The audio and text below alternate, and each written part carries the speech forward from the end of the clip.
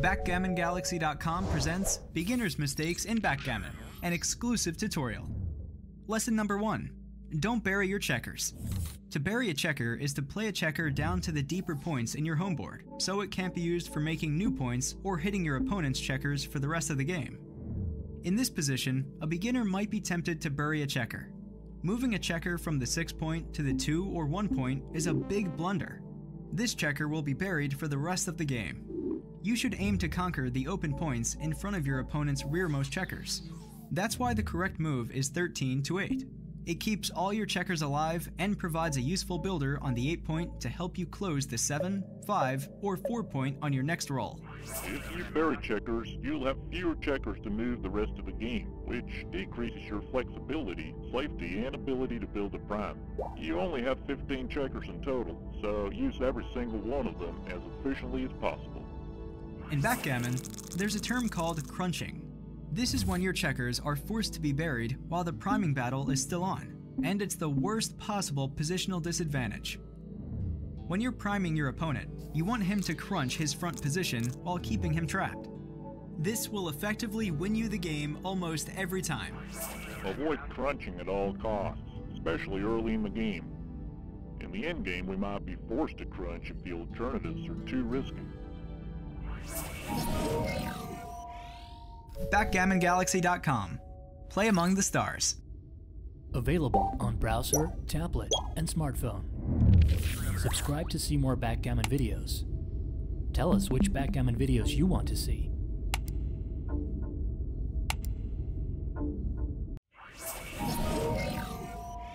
BackgammonGalaxy.com presents Beginner's Mistakes in Backgammon, an exclusive tutorial. Lesson number 2. Don't run if you're behind in the race. To figure out who is leading the race, you must look at the pip count. The player with the lowest pip count is ahead in the race. In fact, the race dictates the most fundamental rule of thumb in backgammon strategy. If you're ahead in the race, you want to avoid getting hit and bring your checkers home. If you're behind in the race, you want to try and hit a checker, since a pure raise will leave you in a losing position. When you're behind in the race, you have to try and hit your opponent to improve your winning chances. Running away will decrease contact with your opponent's checkers, thereby making it very difficult for you to hit him, so stay behind and wait. Let's take a look at how to play this 6-5. Your opponent has escaped his backmost checkers, while you're still trapped with the 1 checker on the 24 point. If you run with this checker by playing 24 to 13, you'll be in a straight race with 15 pips down. That's a losing proposition. The right idea is to stay back with this checker and wait for an opportunity to hit. Meanwhile, you should focus on building your prime, so you'll have a strong front position to win the game in case you get lucky and hit your opponent. Here's another example. After moving, you'll be leading the race by 15 pips. That's why you should use this great roll to escape your backmost checker. Since you're ahead in the race, you want to avoid getting trapped behind your opponent's prime. Playing 24 to 13 makes for a racing game, which is exactly what you want when you're leading 15 pips. What's up, Backgammon fans? I'm Mark Olsen from BackgammonGalaxy.com. I'm here with Super Grandmaster Mochi, and we're about to see the UBC 2020 Contender Tournament semi-final begins with Hideaki Ueda from Japan playing against Hans Liby from Norway. So this is going to be a great fight. What do you think, Mochi, about this matchup? Yeah, it's a very exciting match. I mean, my Japanese fellow Ueda is already semi-final. The other semi-final, there is Michi. So Japanese should be very happy about this. They definitely should. Hans Liby also from Norway is very strong player and playing maybe like 30 years by now. Yes, he has a lot of experience. In this tournament, Ueda is actually the one to qualify through his average PR in both day 1 and day 2. So he's been playing extraordinarily well, around a 2.7. And consistent. Very consistent. He's the lowest variance PR player. He's basically playing between a 2 and a 2.8 in every single match. And Hans has been playing a 4.0, which is actually weak in this tournament. But from a general perspective, it's not weak, it's very strong. But in this tournament, 4.0 is kind of weak. But somehow he found a way to get all the way to the semifinal. Well, I mean, he outplayed his opponent by PR many times, right? although he played 4.0s, you know, the outplaying opponent is more important than having a good average PR. It definitely is. So maybe he has some tricks up his sleeve that might maybe. be. Yeah. I think the players are about to be ready now. It should get going. So now we're waiting for the tournament director 2 to start the match. They have been given the green light signal, and I think they are about to. Okay, Hideaki is putting his phone away. Is that a book? Or it's a notebook? Yeah, it's a Okay, notebook. okay. It's I think score note. Okay. So Hideaki has been one of the biggest rising stars of the backgammon world the last couple of years. Do you know him quite well, don't you, Mochi? Yes, he probably started like 3 years ago. That's amazing. Yeah. 3 years ago, and he's already in the UBC semi-final playing like It's crazy. top 5 in the world, Yeah, basically. Yeah. Okay, so we are off. The format is 2 7-point matches with the Galaxy format, 1 point for a PR win, 1 point for a match win. If the score is 2-2 after the 2 matches, the best average PR of these 2 matches will qualify for the final. So the average PR still counts a lot. And every decision matters. 4-3. But on the other hand, it's only a 7-point match, so Hans can easily beat him by PR. For sure, Hideaki is a favorite, but this is an open semi-final. What do you think about the opening play there from Hans with the 4-3, Mochi? Oh, it seems reasonable. Okay, 6-4.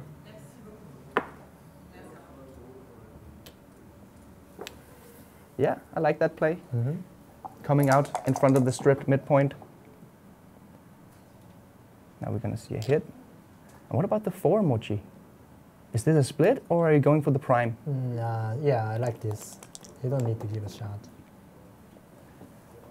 4-2, probably going to see an unstacking move from the midpoint. The question is, how do you split here? Do you do the major split to the 21 point, or do you stay back on the 23 point?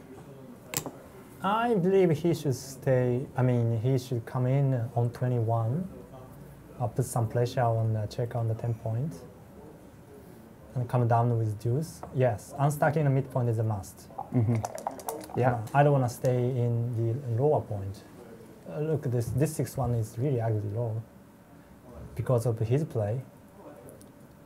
Yeah, so the unstacking was a very good play. Now he has to decide whether to come out or play the 6 from 10 to 4.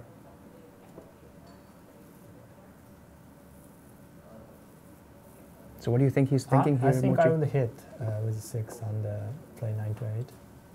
Okay, Hans plays the same play as you, Mochi, and indeed it's confirmed by XG Plus that this was the best move. That's a pretty good roll from Hideaki. Right. 4-1. Okay. And the viewers have the pip count available, but the players don't. They have to do the pip counting themselves. That is a skill. But I assume that both players won't have any problems with that. No, yeah. At least Hideaki, I'm sure he's very thorough. Well, Hans just rolled a joker. Wow. 5-6. 2 on the bar. 2 on the bar, yeah. Oh, double 3 is a strong return. And we see the PR race. Hideaki just made a small error with the 6-2. Hans is still playing at a 0, but Hideaki is now at a 2.5. Okay, it's quite interesting.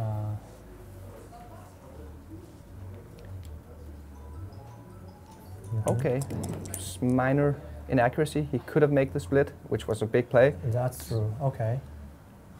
6-4, so he must come out to preserve mobility. You don't want to get stuck with 4 back checkers. The question is, how do you do it? Do you come out with the 20-point checker or the 21-point checker? I actually come out from 20, but I'm not sure. Yeah, it's actually a mistake, as we can see in the XG feed. Okay. Coming out from the 21 is the better play, but Hideaki is looking at coming out from the 20 right now. What's going on? What's going through Hideaki's mind right now? He's probably going through the numbers of his opponent. He will come out for sure, one of them. So he decided 4 actually, then thinking about the 6. Yeah, it makes sense. Coming down to the 9 point is an active builder to the open 3 point and to the 7 point. And the same amount of shots anyway. Okay, so he chooses the 20-point checker, which is half a blunder. Wow, that big. Yeah, I think it was a 50 or something like this. Interesting. So the PR just spiked up from Hideaki. We still have a long match to go. So maybe, yeah. But Hans is ahead now. Yeah, in the this way Hans has a good number for making 5 point and 4 point. Yes, that's the only playable 5, playing 6 to 1. This is kind of a prime versus prime position, isn't it?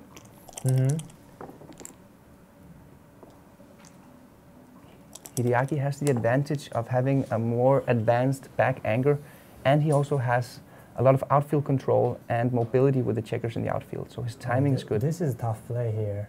Oh, 5-2. Yeah, he could do this. Wow, he played it fast. He played it really fast, and it was right. It was right. Wow. Well played, Hideaki. I spent more time on it, and I don't know. The anchor breaking plays are always big plays, and he played it really fast. He has a lot on the ace point, and he has 4-point board in his own, so risk is very, very limited. Yes. But still. His instincts were very good there. Hideaki played it in 5 seconds. 3-4. I think I can make 9. Oh, do we have a transcription error here? Maybe. I think all the moves are correct by watching the... Look at all those candies Hideaki brought. Oh! Yeah. He needs lots of sugars. And then 4-3. Oh, Hans Liby just picked up the dice. He shouldn't. It's a 4-3 to move from Hideaki, and he played the 3 in from the bar. And now he's considering the 4. What's your play here? I make 9 point. Okay. I'm not gonna give any more numbers. Getting a hit is too expensive. Yeah, so covering the 9 point, you give 1 number rather than 2 numbers. Plus, in case he splits, for example, this row, the 9 point is blocking. Yeah, and you get the power of the extra attacker. So he must split, obviously, and make the ace point. If he doesn't split here, he's basically running out of timing. But he will split. Yes. His biggest problem good is play, Hans. Backgammon, Yeah. Hans so far plays really good, no? I think he's at a 0. Yeah, 0.3. Yeah, At a 0.6. Wow. 5-4. Okay, so he cannot hit, unfortunately. So I guess he just has to make a point here. Oh, there's a better play, actually. Yeah, because 10 point doesn't sub anything. It's a 7th point, so he doesn't need it. It's not even extra builder, so this way he leaves 6-5 and double 6 is another shot. Okay, yeah, it's not a big thing. It's a little bit too front-loaded, this spare checker. But Hideaki chose to preserve as much outfield control rather than have the best possible attacker and builder on the 6 point. No big deal.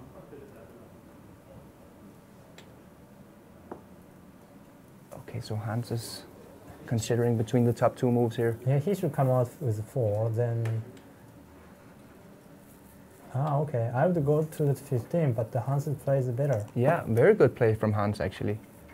He sacrifices a good builder, putting it on the 4 point where it's very inefficient. However, minimizing a shot. Minimizing shots. And he might get some return shots if he gets hit on the 7 point. Okay, so Hideaki stops up and thinks here about the cube. Definitely has some volatility. So I like the fact that he's thinking.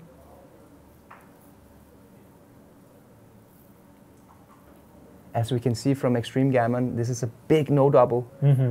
It's almost a coin flip position. Oh, wow. Wow, that's a big one. Yeah, that's a big blunder. This can cause a match PR. It could. It could be one of the biggest blunders Hideaki has made the entire tournament, actually. Yeah. And this is anti his style. I think he is very conservative with cube. That was my thinking, but... Okay, and he made a small error here with the blitz, going for the blitz. Oh, wow. That's a joker.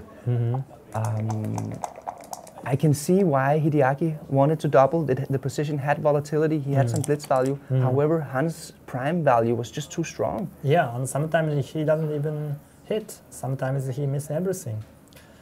Yeah. He was a 54% favorite in the position. He did win more gammons, but it's not enough to cube. But now it's too good, so... Now it's way too good. Yeah, he's... now he's happy. Yeah. And it's very expensive in terms of the average PR as well. Oh, yeah. 2 7-point matches.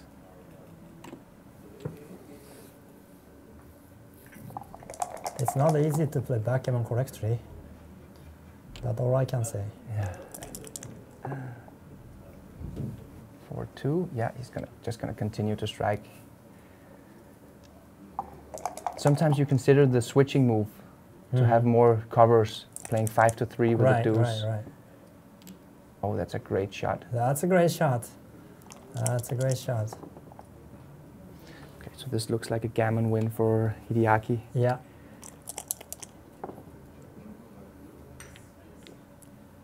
But Hans played this game perfectly.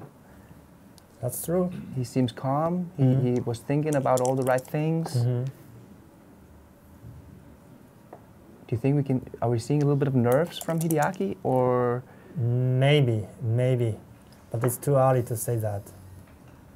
Yeah. It might be the game 1 syndrome, where he simply has to warm up his neurons. So this morning he participated in the quiz seminar and he just won it. Hideaki got a 12 problems right out of 15. Yeah, and that's tied amazing. with Zenek. 12 out of 15 in that quiz was pretty darn good. I got 10. Okay, not bad. Not bad. You always feel bad when you see the result. It's like, I kind of knew this one. Why did I say double pass? It was too good. Oh! He just lifted a shot. That's a big number. Okay. If Hans is... Oh! Yeah. That was a huge shot. Yeah, it's a huge swing. It's a huge swing, because if Hans had hit this checker, saved the gammon, potentially won the point, he would be ahead in both PR and match.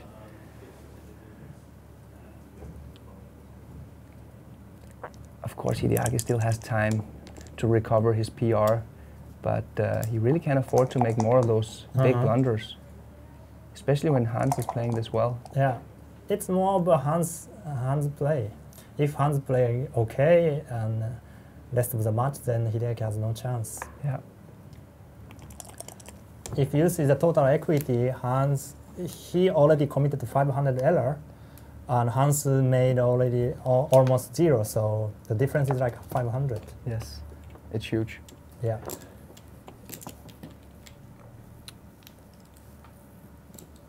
(4-0).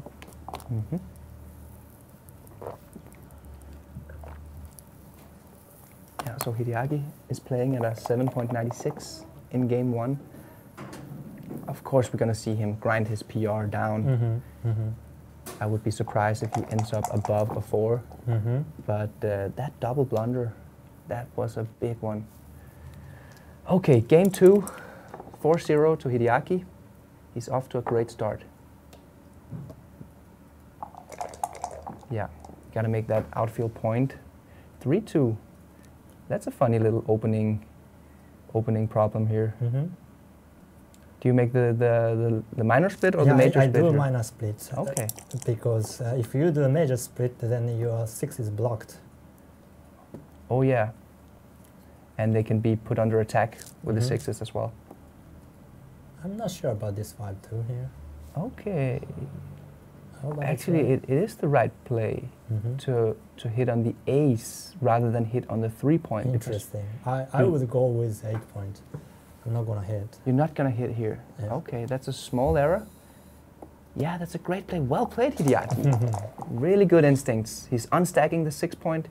His checker distribution is very good. he gets the split with tempo. He only leaves 11 shots rather than hitting on the 3-point, which almost it's like 18 shots. So that was a good play. Oh, Hans fanned with 6-6. Fun, yeah. Now it's 2-1. 2-1. He's probably tempted to make the tiger play here and hit on the 3-point, but it's just too weak. You still have 2 checkers behind the smallish prime, and it's not really a strong hit.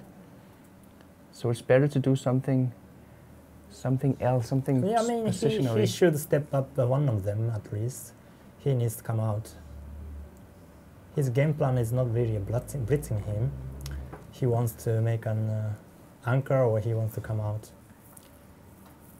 I agree. You don't want to play with your last spare checker on the midpoint. You don't want to strip your midpoint too early in the middle game. So what else has he really? So he's got to play the back checkers. Yeah, I like this play. This is my play. What are your considerations, Mochi, when you're considering whether to step all the way up onto the 20-point or just 1 pip away from the prime on the 21-point? I don't have a clear explanation to that. But 21 is already a good point enough. I don't want to go to 20 usually. In general, I don't want to be in 20 because this is the point that he wants to make the most. So I'm happy to settle with a 4-point, not a 5-point. Yeah. He does make your play, Mochi. I also like it, especially with the structure of the strip point on the 7 and 8. Okay, that's a pretty good shot. Of course, you got a double hit. Hans knows this. Okay. Yeah. So this is a typical middle game position. It's not a cube yet. It's not a cube yet because he has an anchor. Even if he rolls perfect, he can still take. Yeah. I think. Yeah. So Hans, of course, he's not going to cube. Oh, this one is interesting. We're going to see a hit here, but there are several ways of playing this one. Oh, I was wrong. Ah, yes, that play, of course. Sorry, I didn't see it. That's a better play. Well played, Hans. Very strong priming play here. Yeah, Hans played really well this game. Okay. Hideaki realizes he doesn't have any aces to play except for slotting the 5-point. It is very efficient, though. Oh, this is almost a double. Very, very close to a double. The prime is strong from Hans here. 6-5, that's also a good roll. Well, I think it's about the race and the score that makes a cube. Okay, what about the 6? I like this play. Yeah, well played, Hideaki. What about now? Now he's got to stop and think. I would like, yeah, is this a cube, Mochi? Did he just miss a cube, or is it okay? No, I didn't think it was a cube. Okay. Even if it was, it's very small. Yeah, because of the 5-point made for Hideaki. Yeah. Okay, he's just making sure that there are no other plays. Wow. So far, 0 error for him. Yes. Now it's a cube. That's a big miss from Hideaki. Yes, now we're going to see the cube coming. And the question really is, should Hideaki take it? Yeah. It's 25 pips.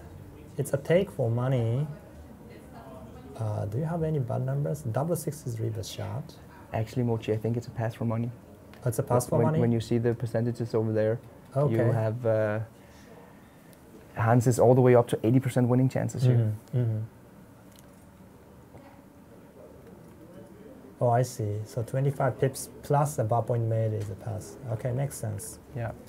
The structure is very nice here for Hans. There's the cube.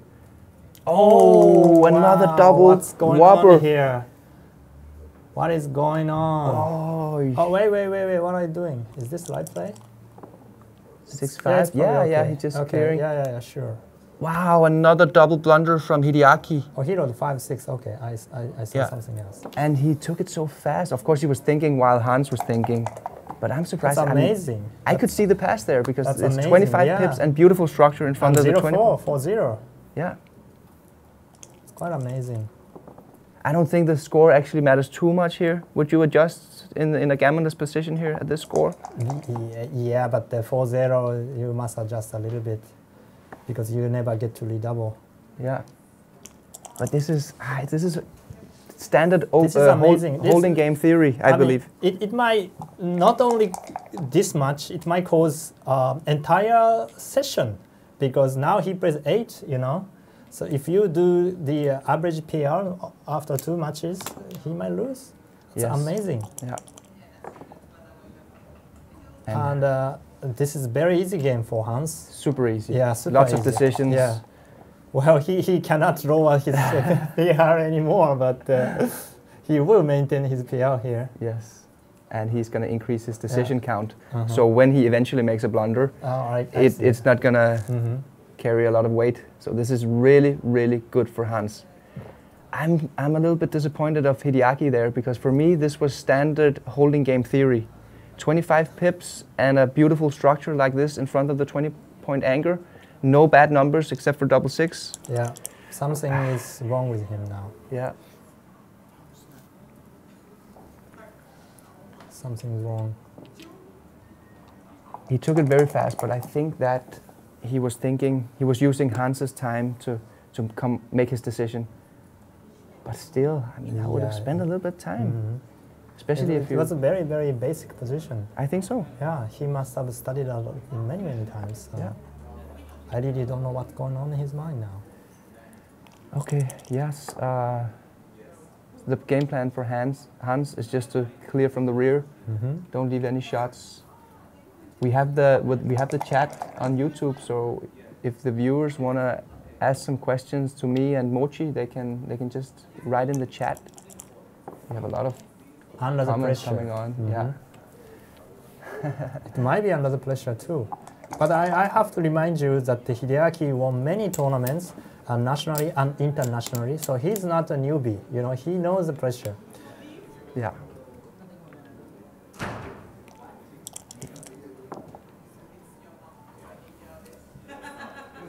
Okay, Justin Nowell says that he says when he saw Hideaki play in Chicago, he had a hand fan and was going much slower.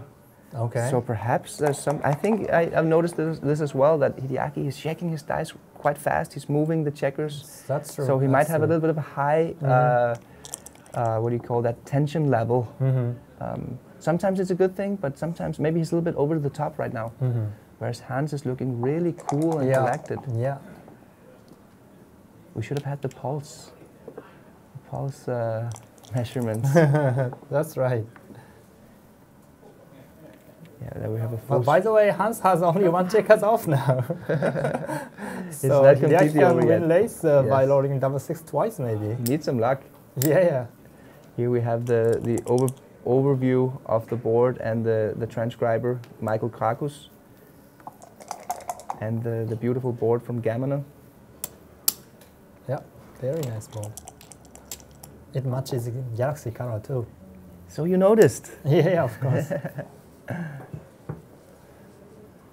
Okay, obviously this is almost a gin position for Hans. He has to get really lucky, but this is such a high-profile match, so Hideaki is going to try to see if he can get lucky here with a double 6. So Hideaki's PR now is down in the 6.5-ish after this game is over, and Hans is really playing perfectly so far. And not only that, he seems so calm and collected. Okay, there's the resign. Yeah. I like Hans' style. I mean, he pose when he need it, then shake, play. It's a very nice tempo. Yeah. Very calm. I don't see any pressure for Hans. Meanwhile, Hideaki might be maybe high tension. We don't know. But he took the cue very fast. Yeah. We have a question from Sebastian Kujic. Why not P40 BG Galaxy board?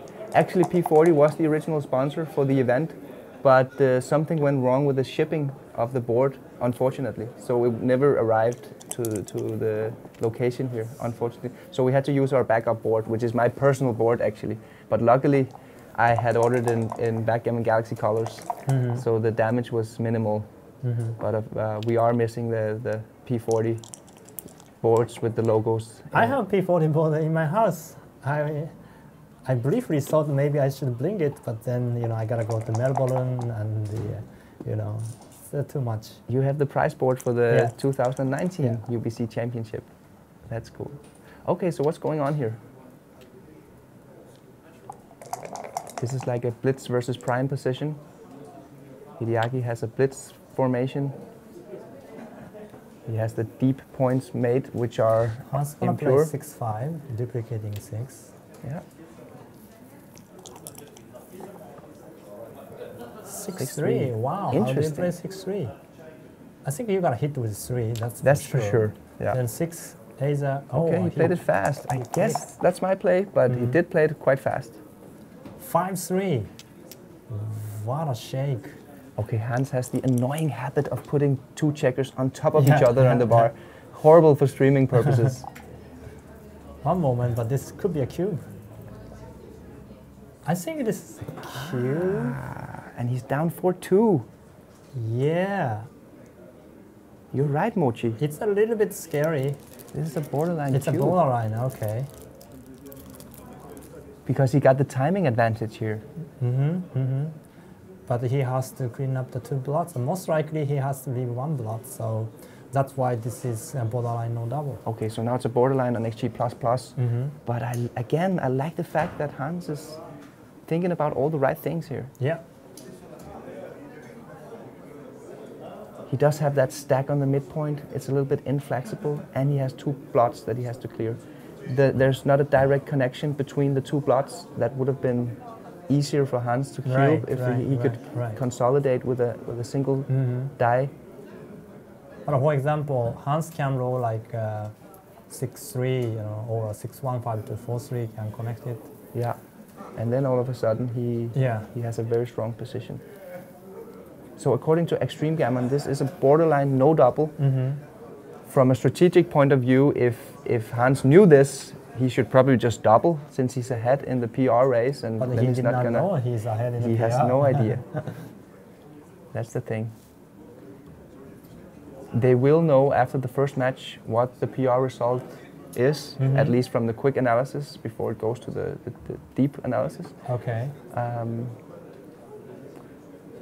Yeah. Okay, so Alex Wilson says, "Hi Mark and Mochi, glad to see you both here. Hope that Ramesh is now watching this match too. I like it so much." He did double. He did double. Okay, yeah. I don't mind that decision. I think it's actually very mature that he finds a cube here. Very few players would double, I think. And he cleaned up the blots, leaving a 7, 10, 7, 9, 10. Not a bad number. Could have been Double better. 3 is But good. Okay. so how is he gonna play this one? I think you're gonna step up to the bar, that's for sure. Then probably just make a heavy bar. Yes, coming up because the race is not that far behind. He's just down. He's down 11 pips after this move. Yeah. So that is a very strong argument for coming out to the 18 point. The less of a race deficit you have, the more you want the advanced anchors because you want to maximize your racing equity as well as your contact equity. He might, yeah, that's the right idea, Hideaki. That is good. Or he might stay back, which is another error. I think this is a very difficult play, to be honest. I guess you recover, you save some gammon by making this play, coming out. There is a lot of blitz potential here, actually, even though it's a prime formation for Hans. He does have that front-loaded, blitzy position, so this good play from Hideaki, very good play. He minimizes the blitz value from Hans by making this play. And he doesn't want to get on the bar because he actually has a lot of race value here. Now he has the same dilemma. Yeah. Does he come out, which definitely loses less gammons? Or I does think he has to stay back. There are some bad numbers like 6-5, 6-1 is a bad number too, right? 6-1 is definitely, yeah. What else? Like, not many. How about 3-1? Oh, 3-1 he can play safe, but it's really ugly. Oh, 3-1 he can go to ace. Oh yeah, point. 3-1 go to the ace. Yeah, 5-1 is ugly. Okay, difficult to judge. I think I was leaning towards this play, but I'm not sure. Okay, so XG, we didn't see the analysis for the move, but it doesn't give an error, so it's probably the right idea. Coming out on the other side of the avalanche. You don't want to be there and have all those checkers falling down in your head. Ooh, and now the race is equalized. He's up 1 pip actually. He is up 1 pip. I think he should go. With 1 pip up, he has no timing to hold the bar point. He should translate into the race game. That's my opinion. What do you think yeah. Oh yeah, you're right, Mochi. What do you think the borderline in the race here would be for you to stay back on the 18 point? Oh, I don't have a specific number, but he's up 1 pip is no way to keep the bar point. Yeah, so maybe that's something like 6, yeah, 7, 6, 7 pips down. No, maybe that he's range? up down 2-3 pips, and he should consider by staying back. Okay, so even less. Okay. This is great for Hans. Getting into a long race, he's gonna have 15, 20 easy decisions here. Yeah. Also, he already made a deuce point and ace point. That means his position is overloaded, front-loaded, so he has no timing to keep the bar point. That's a very good point. Yeah, so when you make the deeper point, your contact value goes down because you don't have the timing.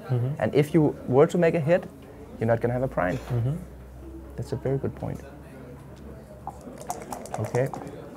So not much strategy here. This is just a long race. Whoever gets the better dice. Well, Hideaki might should think about the cube at some point. He's leading the race.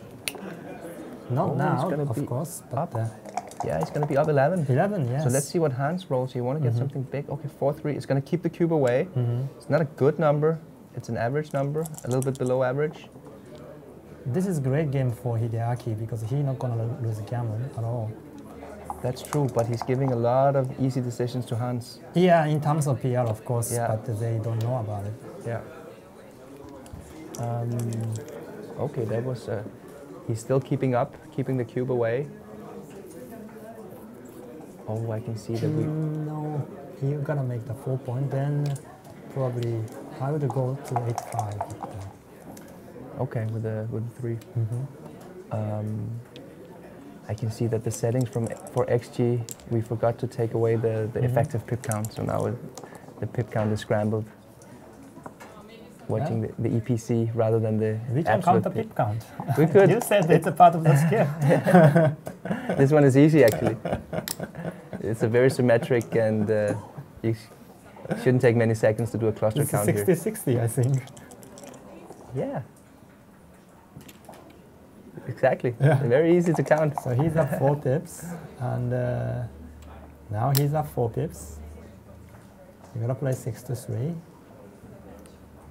Yeah.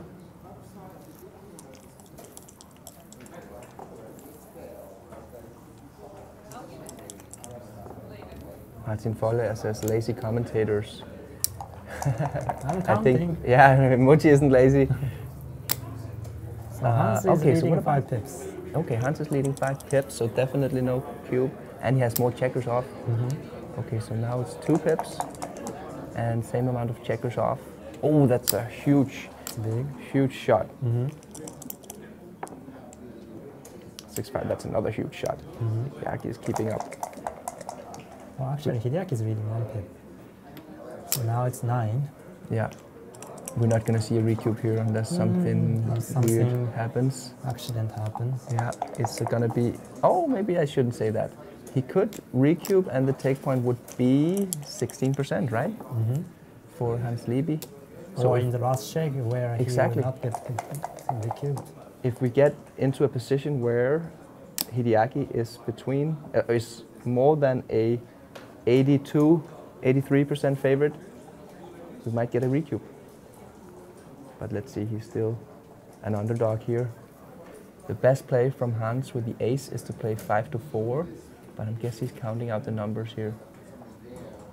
This is just a technicality.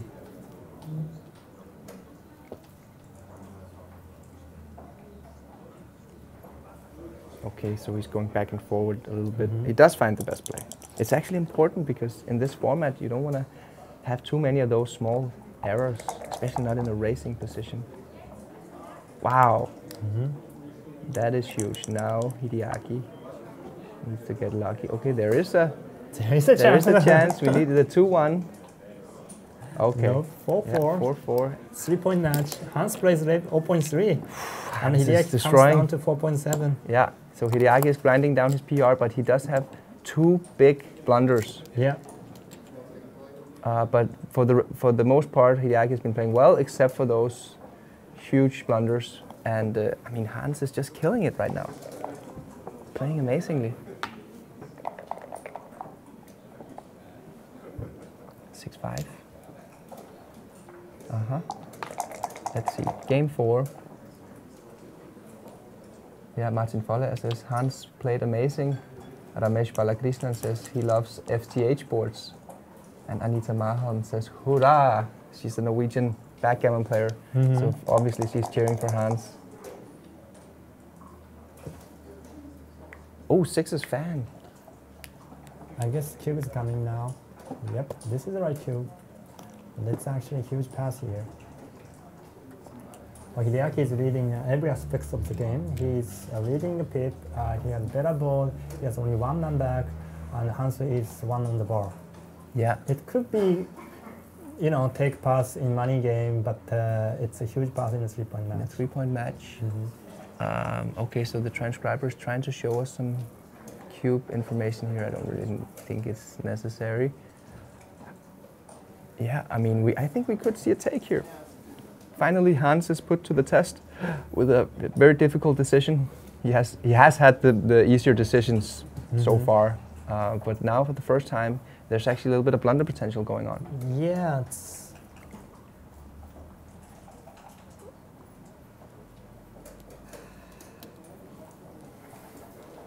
There's one, okay, he passes. The one thing that I notice about this position is the fact that you have 4 and 4 checkers on the 6 and the 8 point.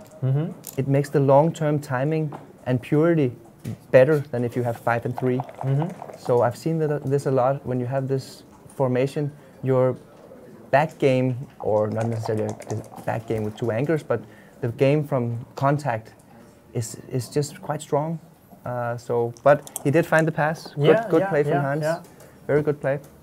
So far he got everything right. Yeah. Basically, the important decisions. Okay, what about this slot? Oh wow, this is interesting play. There's the duplication.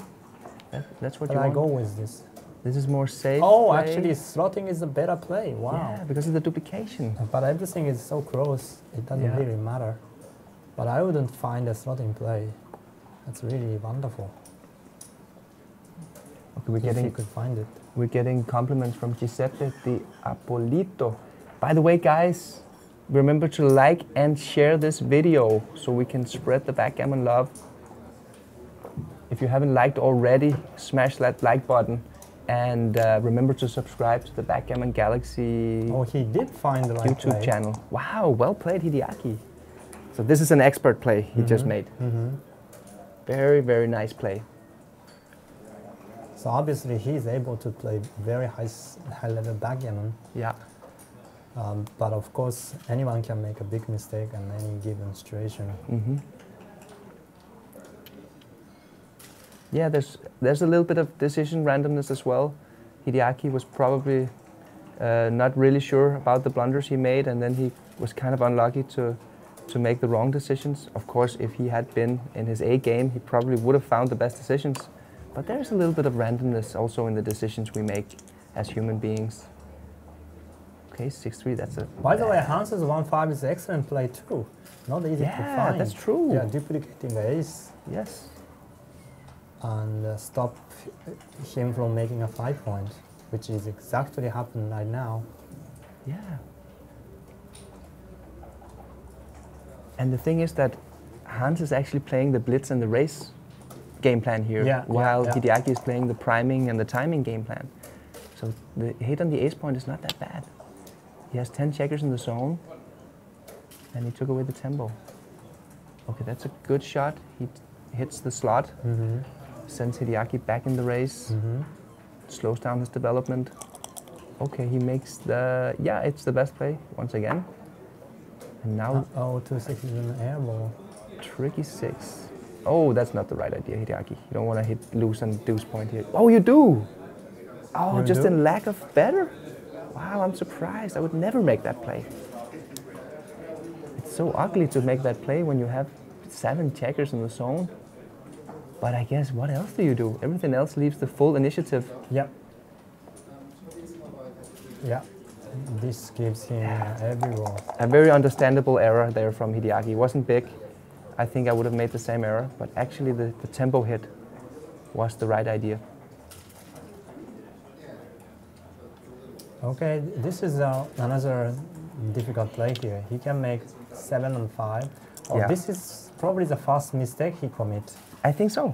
Yeah, He had to switch, because he's playing the blitz game plan, not the priming game plan. also taking away some of his numbers. Oh yeah. He's up 21 pips. He has that blot on the ace point, which hurts him in terms of priming.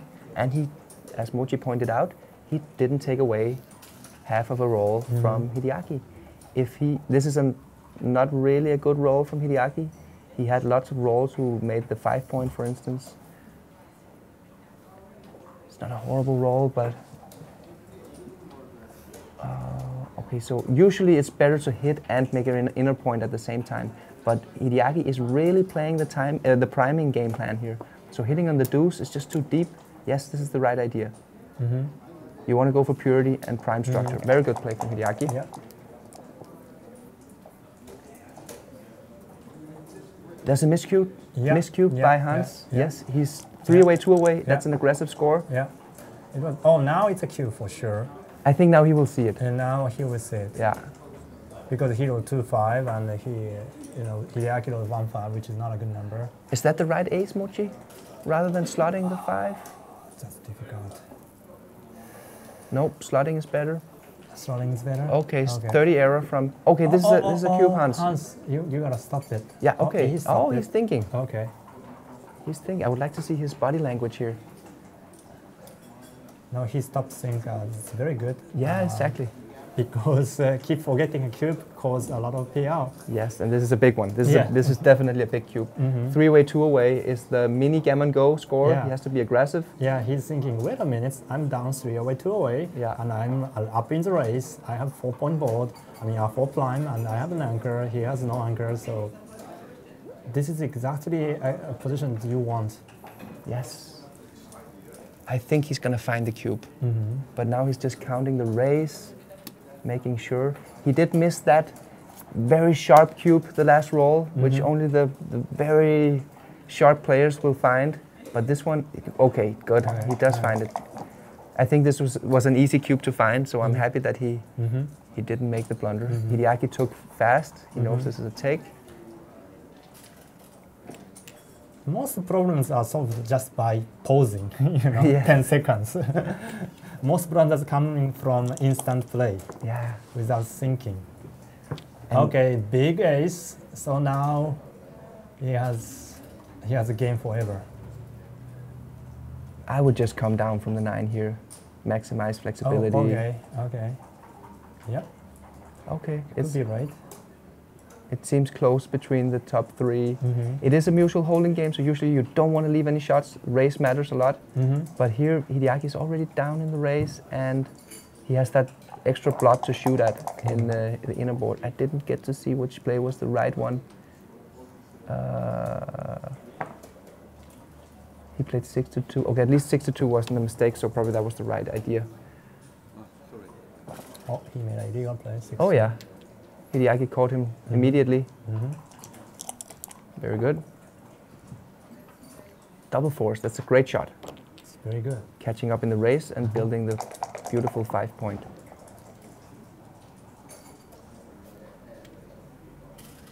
Again, this is a position type that favors Hans since he's leading in the PR. Of course, he doesn't know this, but the mutual holding games are among the simpler position types. Yeah, yeah.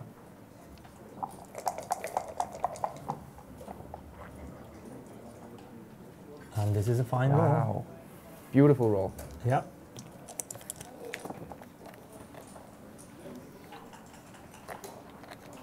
Another beautiful roll. Yeah, race getting closer. He doesn't want to give up that race equity, Hideaki. He keeps rolling double fours. So he's counting race again. Probably. It's just 2 pips now. Okay. 2 pips. You don't want to give any shots here, Hans? Yes, that's the right idea. Okay. Since we don't play with the dice on checker rule, he has to re-roll. By the way, both players have plenty of time left. Yes.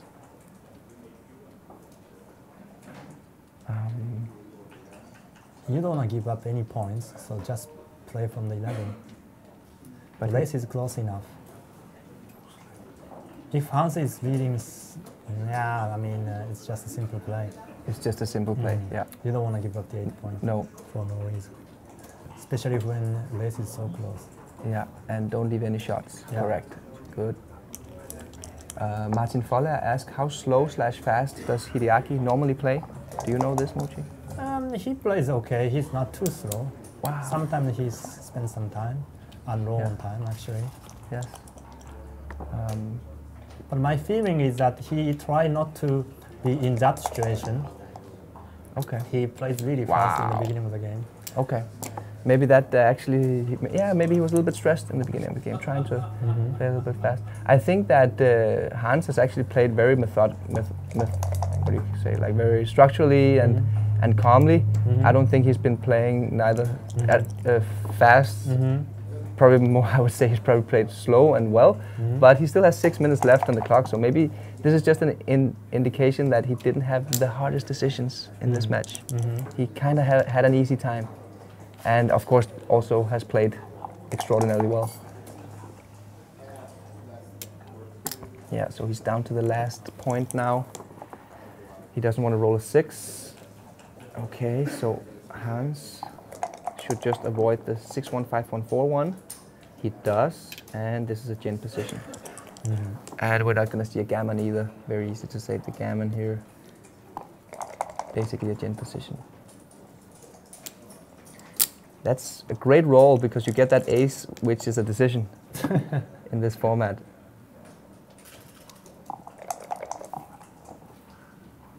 Yeah, okay, 3-1.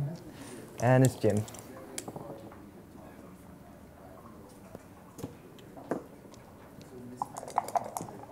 Well, this tricky ace thing for PL is one of the weakness of the format. It is. Yeah, We need to. It doesn't really reflect any skill of the backgammon at all. Do you have any solutions to overcome this? We this problem? gotta ask Zapier to fix it. He's got to come up with a way to figure out whether Yeah. a decision is actually a decision. At the moment, a decision is defined whether there is an equity difference between plays, because that's the objective way of defining a decision. But for a human being, some decisions are not decisions. It's just obvious. Yeah. So it shouldn't really count in the error rate, but at the moment it does. Okay, so we're at game 6, opening game here. Great shot from Hans. So this is Okay. called the gammon save score or gammon goal score for Ueda. Ueda really needs to win gammon, otherwise he has to win one more game.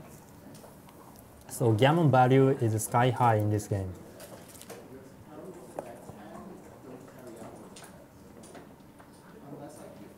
Yeah, this is a tricky play because he doesn't have a blitz formation.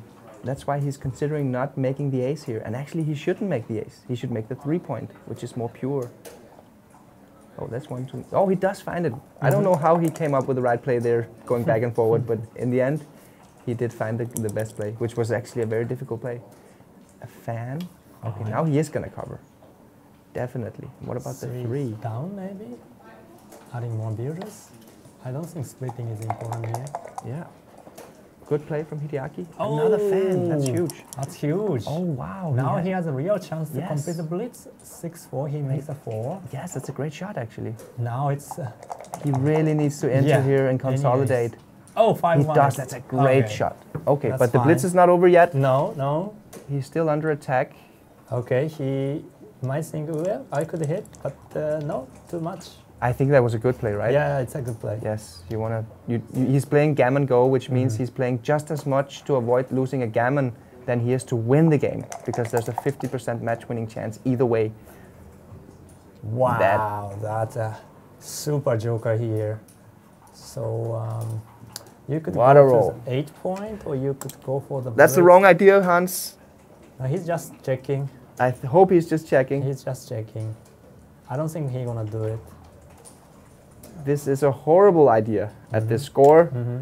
you have no value of winning a gammon. Mhm. You should just bring your checkers home, Mm-hmm. win the game with as little volatility as possible. Okay, I think he discarded it. He just wanted to have a look. Mm-hmm. Yeah, which is a good thing. Mm-hmm. Don't miss any moves. Yes. So right now he's considering whether... Oh no, he's still going back to that hit on the ace. This is not the time for the double hit, Hans, and making the ace point. Good, this is the right play. You don't want to get hit. You're leaving a couple of doubles from the roof, and you're not playing a blitz game here. You're trying to avoid losing gammon and just win the game. Well, he still have 5 minutes left, and it is the position that he wanted to spend some time on it. It's a very important decision. It is.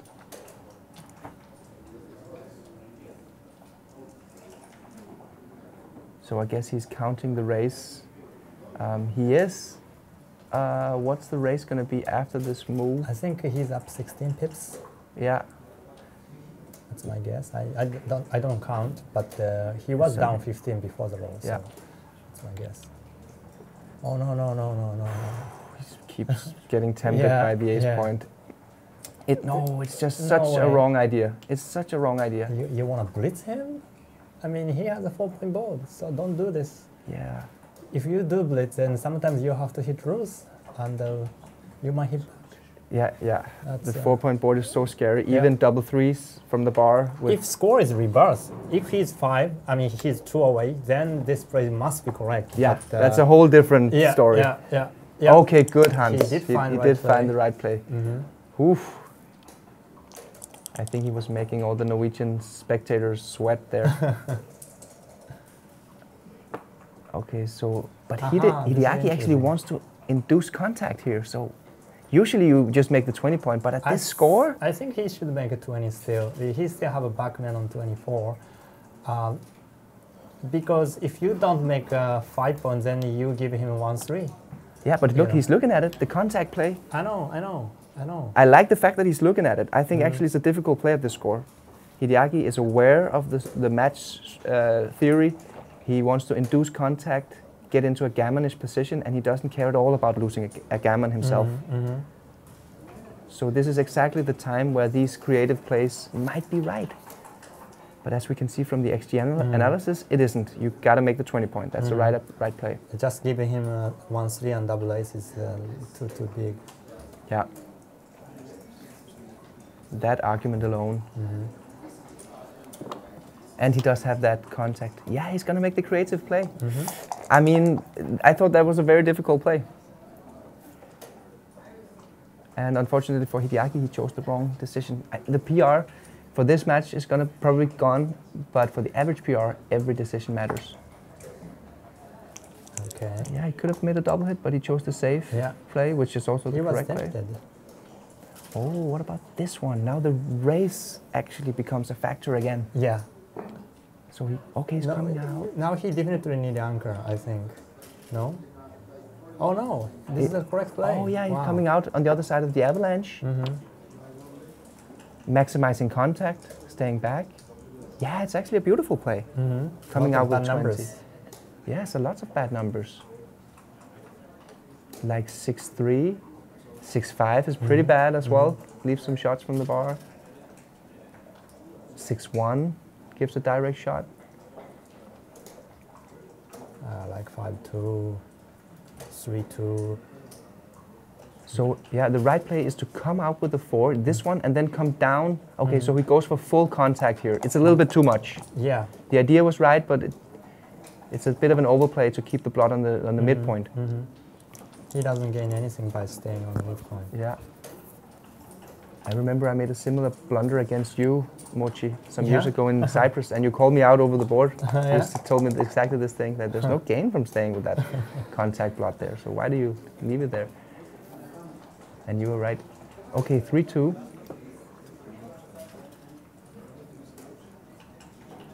The double match point play is probably going to be just to play safe. So why would he consider anything? I mean, what is he considering hitting on the ace here? No, I don't think so. He's torn between h3 and 13-8. Ah, yes, of course, yeah. 2 down is too big. But 2 down is out of question. Yeah, okay. I didn't consider the... h3 is actually much better. Okay. I would play double 4s doesn't make... Yeah, it's a 0 4 position. 8-3 is a 0 position. Yeah, whereas but still, you gotta pay at some times. It's actually... Wow, it's big. No. I don't think you need it. Look how big this is. Yeah. Yeah, this is too much. It's Yeah, 6-3, 6-4, and double 4s. It's 5 numbers. Backgammon too. 5 numbers. Oh, no. This is a huge double blunder. Wow, Hideaki is actually just 1 blunder away now in the PR race. Well, maybe 1.5. Maybe 1.5, yeah. This was good for Hideaki. Yeah. And bad for Hans. Yeah. Okay, he's still playing at a 1.67. Yeah. Okay, so... What is this now? At least 1.5 blunder. Again, he wants to minimize.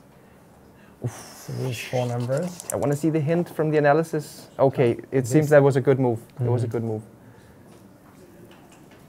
Now this was probably a very small error. Yeah. The race is very close after this roll. Wow, double 4s. Gotta be a huge roll. So 1, for sure. Yes. So make the 4 points. You never want to leave a shot with when your opponent has a full inner board. Actually, this is a clear play, but I think he's just going through all the combinations, making sure that he doesn't miss anything. 1, 2. No. You go back. Yes. I don't understand why he doesn't save the blot first. Thank you. 1, I mean, that's going to be... 2, 3. And yes, 4. exactly. It's actually an obvious play. And this is very flexible. He has only 1 bad numbers, I think, 6-1. Everything else is fine. Okay. He's taking his time. I mean, I don't mind. He has still 2.5 minutes on the clock. So he has the luxury of taking some time here. The double 4s are probably the most difficult role in general in backgammon. And he did find the best move eventually, which we expected. Oh, yeah, because of the race. The race is only 2 pips. Yeah, so he needs to step up. It's such a clear play to step up. Yeah, obviously Ueda has a pip count in his mind.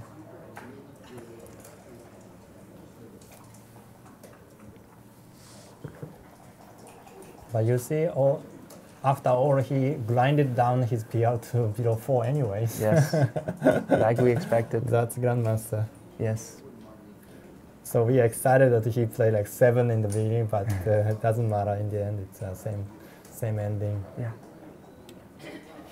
You gotta come up, Hideaki. This is such a clear play.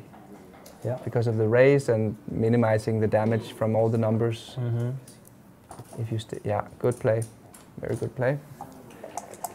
So Hans either wants something really small or something really big. Wow, that is a joker. Yeah, looks like ending of the game. It looks like a 2-0 lead to Hans. Unless he rolls 6-1. He doesn't. Rolled perfectly well. Now easy game. Yeah. You just slot the hit on the ace point and rolling the prime. Yes, there's no risk to rolling the prime here. 5-4. Oh, okay. Okay, he could actually just... If you were playing for the gammon, you would go fishing here. Just leave the blot hoping to get hit. This is a better play. Even at double match point? No, because there's no bad numbers for him. If he make ace point, double 6 will leave a shot, double 5 leaves a very ugly position. That's true. And you called it, Mochi. It's correct. Yeah, you don't want to make the ace point here. You don't need. You have the luxury of not giving away anything in terms of flexibility. There's absolutely no risk here. And here you can play double sixes, double fives.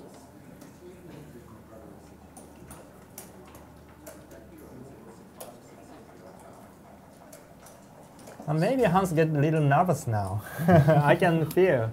Yes. Yeah, he spent a lot of the time on trivia play here.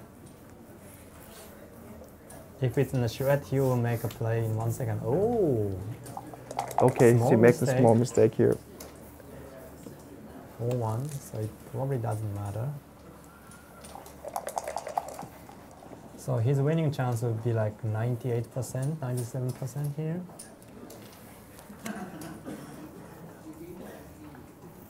Yeah, just play safe. Daniel Sørensen says that Hans Liby is originally from Bergen, Norway, but he moved to Oslo 20 plus years ago, and he thinks that the backgammon community in Oslo deserves a partial credit for Hans' impressive results here at the UBC.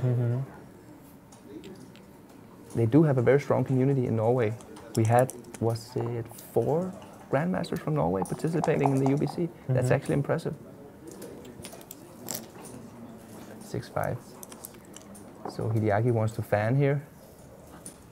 Okay, this is going to be 2-0 for Hans Liby. And very strong start for PR.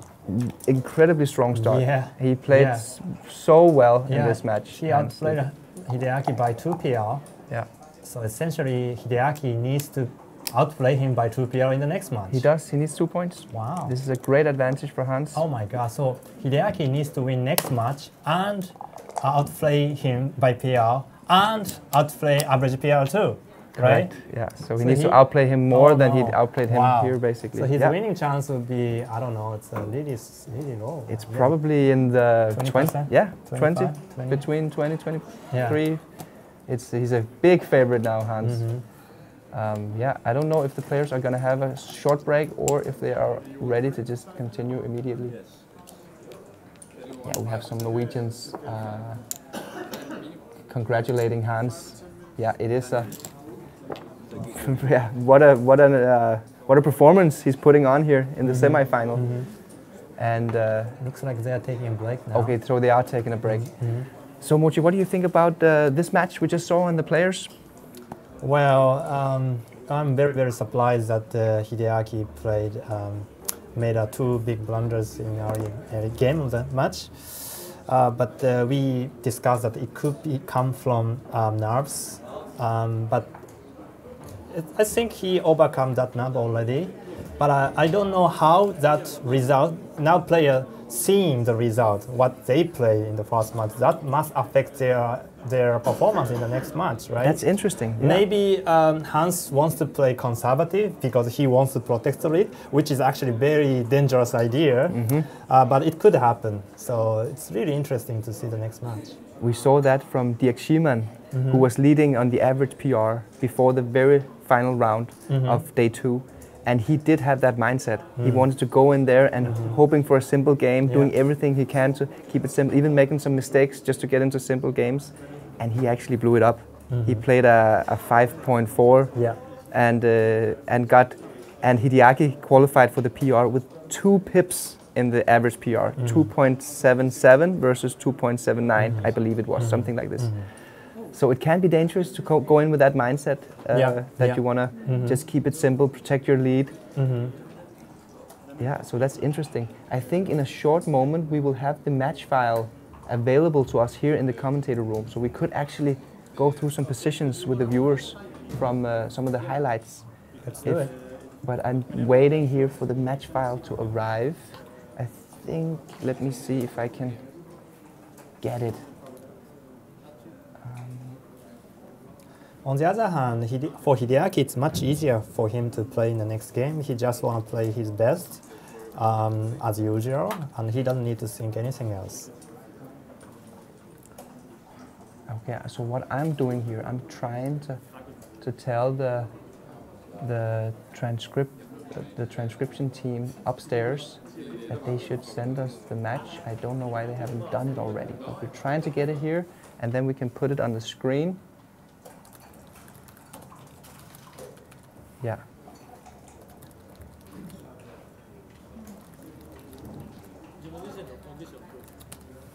That would be a nice time to, here in the break, to look at some of the blunders. Right.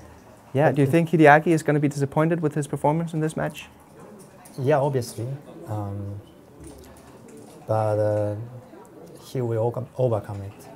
But you remember that the end of the last year, we did Mochi Challenge 2, carry against Major. And they played 4 games, and after the third game, Major was leading average PR and entire points. So only way Kerry could win is win PR and match and average PR, and that is exactly happened. That's true. So and that happened. Yeah, that happened. And I think actually Major was a bigger favorite at that spot than then Hans Major is here. took like 500 blunder. Yeah. You know, it's unbelievable mistake he did. Okay, and so he blew up his PR. So we have the match file here. there's no safe zone in this game. It's actually Morten Hove who sends it. He is faster than our own crew. That is amazing. So let's put it on the screen. One moment. Okay, so here we have the match. So if our producer could show us the monitor here, then we can show the viewers. Okay, so they're trying to get it ready. Give us a moment, then we'll have it ready. We can prepare some of the blunders here. Yeah, this was the first one. Yeah, this is a very interesting spot. What do you think about the format so far, Mochi, in this tournament, in the contender tournament? Yeah, it's. I think it's very well thought, nice format. Not only result, not only PR. It's well balanced. Okay, yeah, I agree. We have here, among the 4 semi-finalists, we have basically 3 of the very best PRs in the tournament players. And then we have one, you could say, underdog with Hans. Of course, he's played a 4.0. But look at the Hans, what he did here. He's just improving. Yeah. And he did the same thing from day 1 to day 2. He improved his performance. His error rate went down and down and down, and it seems he's doing the same today. He played 1.7 against Hideaki in the semi-final. So what can we ask? Yeah, he's performing amazingly. Let's see if he can keep it up. It's really interesting now. And then later we have the other semi-final, which is probably one of the biggest matches of the year between Thomas Christensen and Michi-san. Well, how do you see this matchup? Well, I don't know who is favorite in between Michi and Thomas. It's really interesting to see how they put it off. Yeah, that is going to be interesting. So the match will be on at 6 o'clock today, local time here in Gibraltar. That's in, how many hours is that? That's like 4.5 hours from now. So all of the viewers, stay tuned. We're going to have the great match of between Michi and Thomas Christensen at 6 o'clock today. So remember to subscribe, hit the like button, share the link with your friends. And I think also the players are actually about to be ready soon. I hope we can just go through some of the blunders here before they start. Okay, then we have our technical crew are doing well to set up the stream, the XG here, but we don't have it ready quite yet. Okay, so Daniel Sanson asks, should Ueda try to complicate the next match? Nah, I think it's a dangerous idea. He can still win by 2 PR by playing normal. Yeah, we have Tadja Pedersen saying, playing some back games, question mark. Hans was the back game instructor for the Norwegian national team, so he knows a thing or two about back games. Oh, okay, so it's not gonna work. But no, I mean, Ueda's PR average is 2.7 and Hans is 4.0. So there's already 1.3 difference. So he could outplay him by 2.5 PR. It's doable, just play normal, you know, just need a little bit of luck. Yeah, you need some luck. It is, You could do some things to try to get the game into a complicated position. For instance, you need to slot with 2-1 in the opening, hoping for a back game where the volatility of the PR goes way up because you're going to have a lot of complicated decisions. But it's tricky. You don't want to make too many mistakes along the way to get there. Right. That's not that easy. Okay, so we have the monitor ready here and we can go through some of the positions. So let's see. The first blunder of the match was this one. And you were actually tempted, Mochi, to make the same play. Yeah, this is quite difficult. I mean, but I guess you want to come out from 21. The best play is coming out from the 21. Yeah, because if you come out from 20, now black has two good sequence. One, making a 5 point. Two, making a 4 point. Either way, he's fine. That's a good point. And the fives, look at how the fives are play between the two moves. If he comes out there, then the fives are not that effective. Okay, then we have this one was the big one. Yeah. It's actually a no double. Yeah. So, Ueda probably has like 20x numbers to hit, but Ueda's anchor is still primed behind the 5 prime. Yeah, so this is what I categorize as a blitz versus prime position, basically. And the prime is just too strong. It does look a little bit ugly having that dilly builder on Hans's 4 point. However, the structure at the moment is super strong. Let's say Ueda rolls do something and the black fund. Is it like a market loser? It could be not a market loser. It could be not a market loser. I don't think it is, actually. The prime is too strong. Yeah. Sometimes Ueda doesn't hit at all, and sometimes Hans just come in. Yeah. So that's why this is such a big mistake. He is at least 2 steps away, actually, from having a market loss. Right. Not 1 step away. That was a big one. And then we had the other big one. It was in game 3, I believe. Yeah, that was most... Oh, no, it was in game... It was 4-0, by the way. Yeah, 4-0. He was really here 4-0. It is. Yeah. Here it is. This I have no explanation. I don't know why he took this. Yeah. This is a quite basic position. Black is leading 25 piece with bar point made. And actually, only double sixes leaves the blood. Everything else plays a safe. So quite standard, so you don't want to take the cube at 4-0 reading. So I really don't know. And he took it quite fast, actually. I think he spent Hans's time thinking about it as well. That's true. But still, yeah, it's such a crucial decision. And as we talk about here, for us this is such a clear pass, and it's not a complicated decision. It's straight out of the reference playbook. When you have 25 pips down in a 20-point holding game, and the opponent has the beautiful structure in front of you, that's when you got to pass it. So yeah, this was an ugly one. Yeah, he shouldn't have made this one. Then we had the cube action where this cube from Hans. What do you think about this cube? Well, although technically it's not really a cube, I do think it's a good cube because Hans is reading down to 4, and yellow has a failed blitz structure, open 5 point and 4 point, and Hans is reading a pip count. So just because Hans has 2 bloods, that's why this is not exactly a double, but I would say it's a good double, a practical double. I think most people don't double this position. I think it's quite sharp. Yeah, yeah, I liked it as well. What else did we have here? Then we had this position, the cube at 3-way, where the match theory says that you have to be more aggressive with the cube and you have to be more conservative with the takes because it's a very short match.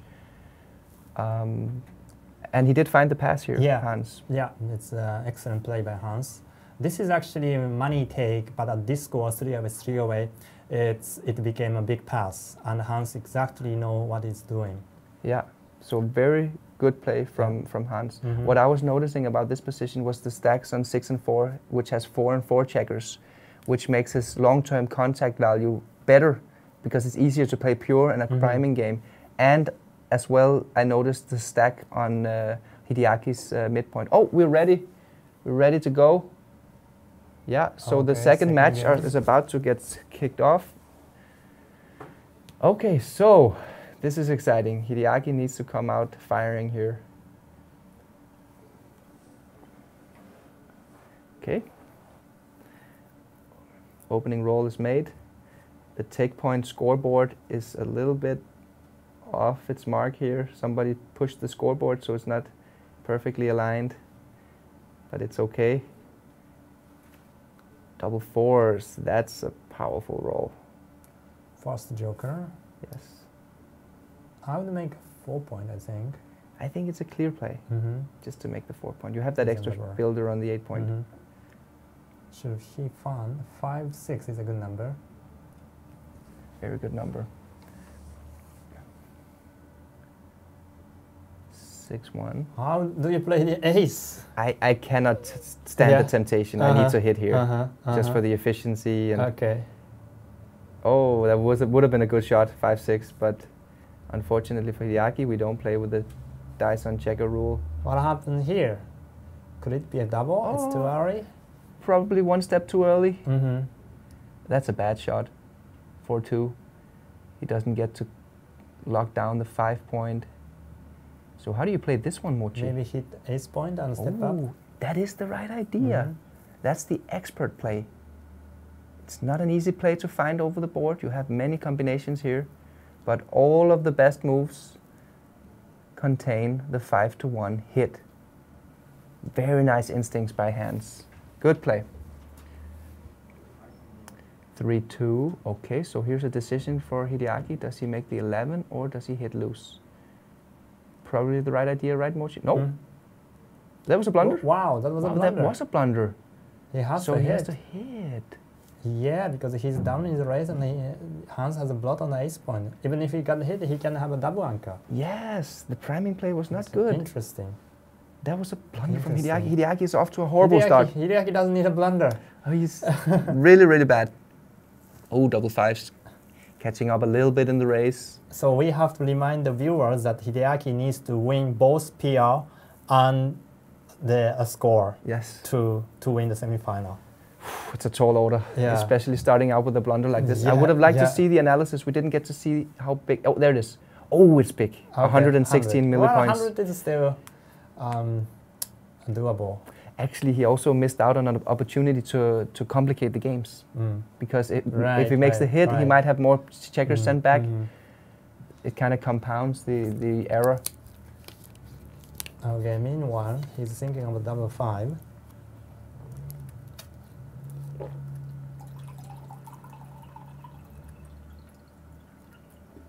Yeah.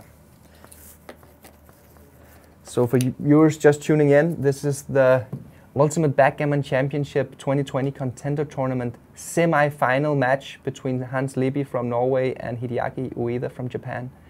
It's been an incredible tournament this far, and we're about to find our first finalist. If you haven't already liked this video and subscribed to the Backgammon YouTube channel, do it! And please share the video with all of your friends on Facebook, because this is one of the big moments of 2020 in the backgammon world. Okay, so what's happening here, Mochi? Hans is thinking about the cube, and he is correctly do so. He's up 11 pips, and he has some market bruises. He has the 5 checkers on the midpoint, though. That's kind of hurting him. Yeah. If he had just one of those checkers on the 8 or 6. Not a good number. Yeah, there we see the weakness of the stack. And this is difficult to play. You can hit loose or you can play safe. No. That is ugly. This is ugly, yeah. I don't think he's going to make this play. It's a 4-point board versus 4-point board. This is understandable. It's a blunder, but it's understandable. 15 numbers. Yes, that's a blunder. This is great news for Hideaki. He just equalized in the PR race, and a huge shot. This is good news from Hideaki. Yeah. Now he's going to double. I think it's a double pass. 5 pips. Yeah. 1 man back. Blitz potential. But his position is so ugly. Oh, it's actually too good, Mochi. Oh no! Wow. It's too good to double. That's a difficult one to find. Yeah, I think he would double. Yes. I find it almost. It's very unlikely. I think that Hans will find the take here. But at least Hideaki is giving him the decision. He's giving him the opportunity to make a big blunder. Yeah, this is a good trade. You know, giving up the 36 equity, trying to get 500. You never know when you get something mixed up in your neural net. He might think, okay, I'm down only 5 pips. I have 4-point ball. You know, I have a lot of contact. Yeah, but the truth is, he can get. Oh! Wow! He did it! Wow! Jesus, that's huge.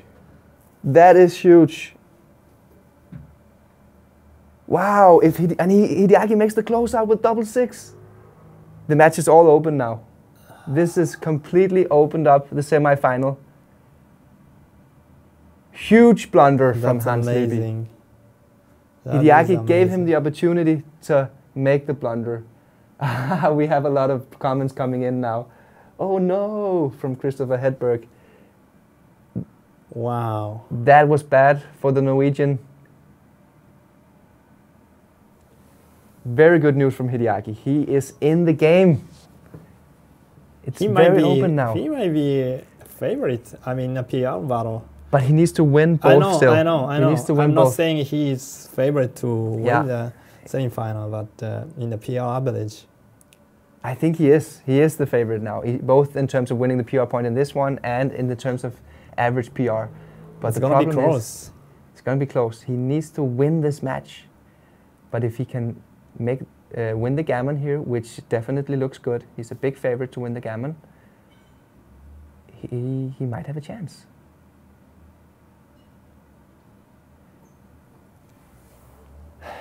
This is funny. One of those positions where, I mean, even though you're a grandmaster, you might get something completely mixed up in your brain, get some bad ideas, and all of a sudden, you take a 500 blunder.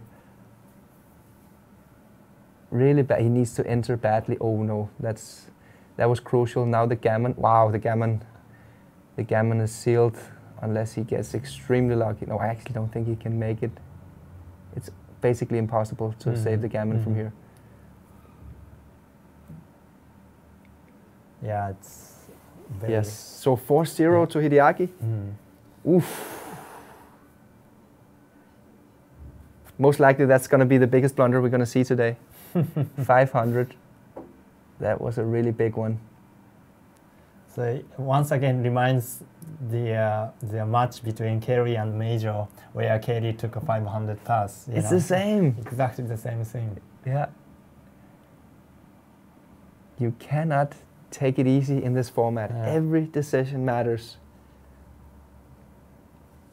Okay, so Hideaki made one blunder, but still managed to squeeze out a 4.0 PR in the game, and obviously Hans plays at a 16 from that horrible 5 double blunder. Okay, 5-4. Now Hideaki is leading this match, so he's just splitting the back checkers, trying to get into a holding game, consolidate a race lead. 5-4. This is exactly what the leader in the match wants to see. Okay, 3-1. Slightly duplicated, but of course he's going to make his 5-point hitting and building. 4-1. No other play. He's got a hit, unstack the heavy 6-point. Classic opening game style. 3-2. Another great shot from Hideaki. He secured a very strong edge here in the opening game. And now we're heading into the middle game. No anger from Hans. I guess he should come out with a 5, duplicating a 4. Yeah, it's also the only play that doesn't kind of front load his spare checker distribution. It's the only this is ugly. He's staying back with 3 checkers and he's stacking in his front position. This is the only natural play, which, okay, he does make it. Actually, it's close.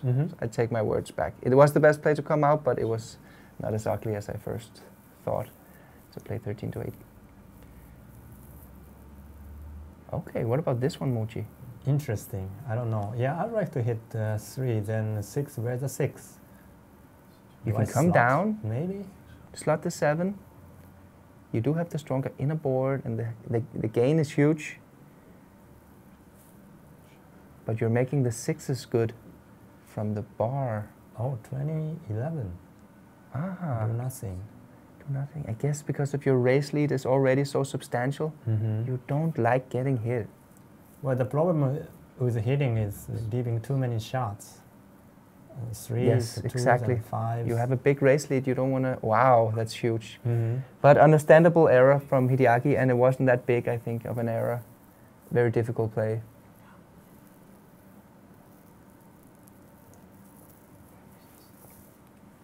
Four two, another great okay. shot One from step Hans. closer to the cube.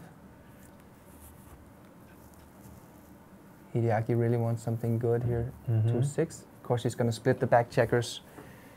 It's very close to double, but it's not quite double, I don't think. Yeah, you're right, Mochi. It's exactly what it is. It's like half a blunder away from a cube. A little bit more than half a blunder. He doesn't quite have what it takes yet. Okay, so now he could actually choose between two game plans here. Is he gonna go for the more pure prime and race? Or is he gonna go for the blitz? This is a difficult one. Because before the roll, you would definitely say that Hans had a priming position here. He has purity, he has efficiency, doesn't have any stacks. But now all of a sudden the double 5, that's You such a can great... make 11 on a 3-point quite beautifully. Or you could come out with a back checker. But look at the equities. It's 2 plays are almost Wow. tie. It's almost a tie. Yeah. So this is a very difficult decision over the board. It's two completely different game plans. But the computer tells us that it's actually a tie, almost a tie between the two. Well, it's good for Hans. And no matter what he does, it's not going to be a big error. Yeah, luckily that's the case, because choosing between two game plans is not easy, and sometimes it really has blunder potential, which this one doesn't.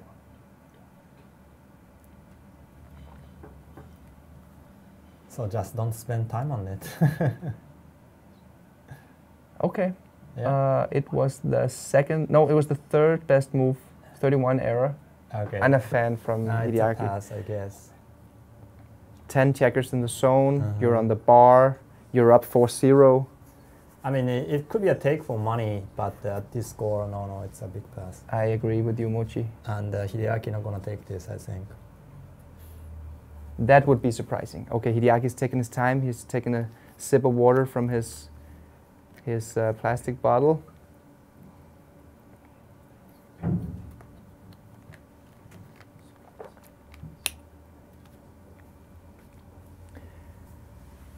Pip count as well is hugely in Hans's favor. Of course, Hideaki is thinking about his contact value here. If I manage to anchor up, I will have so much contact value, and I have a nice and pure front structure, good playable game, but the blitz value is just too big. No, I mean, not 4-0. Yeah, exactly. It's actually a take for money, but not at this score. Yes. Good play from Hideaki. He took his time, made sure he's... As we expected, this is Hideaki. Yeah. I mean, he's going to play a game in the second set. That's my prediction. Yeah. He's only made one blunder so far, and it was actually a difficult checker play on that decision. 5-4. Yep. Standard opening game response. 4-2. That's a great one. And is that the right deuce, Mochi, coming down? I think so. Okay, good. Good play. 5-6, that's a huge shot.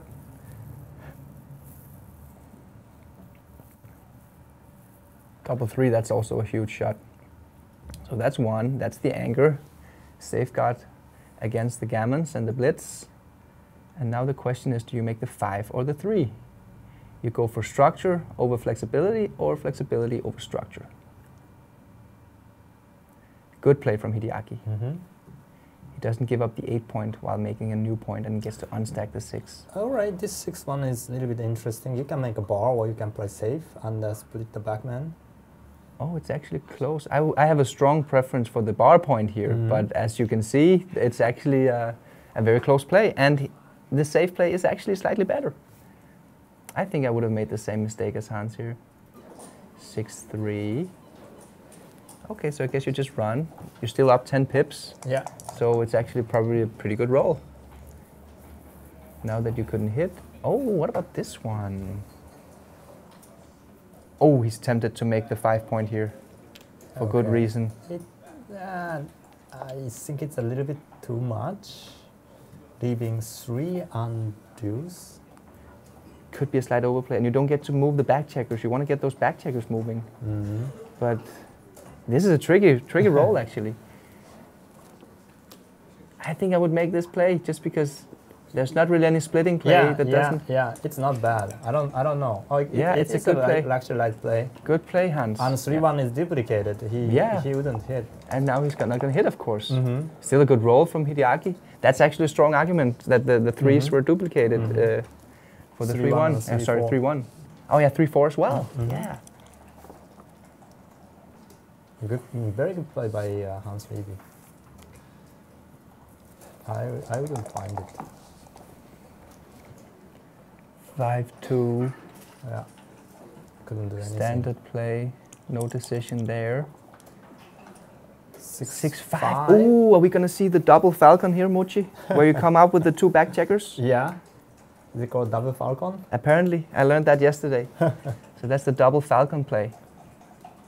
It is not the right idea here, but it's rather close for such a dramatic checker play. He is taking a look at it. I mean, I like the fact that he's taking a look at it, and I think he might play this move. He did make a double falcon play, Hideaki. Hideaki in my match, when I played against him on day 1, he made a double falcon play. It's double falcon from Michi?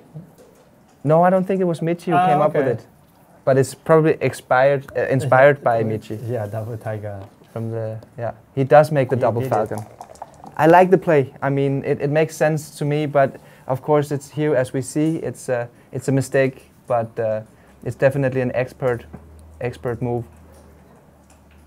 Oh, look at this 3-6. We have seen extreme gammon here. You got a split. There's a blunder potential here. Oh, is he gonna fall in the trap? He is. There's a blunder. This is great news from Hideaki. Good sequence. That's a good sequence from Hideaki. Yeah, he fell into the trap there, Hans Liby. You should have split with the 6s to getting out of that 24 point. Split for sure. Yes, easy play. Hideaki, of course, he's not going to cue, but this goes. Wow, that is a trilemma. Does he come up? Does he make the 7? Yeah, you can 3 choices. Or do you make the blitzing move? Right. The score kind of. Wow, it's close. Look at the analysis. It's so close. Oh yeah, 3 plays are almost identical. So the blunder potential is taken out of the equation. But I think we're going to see Hideaki to spend some time here. Yeah.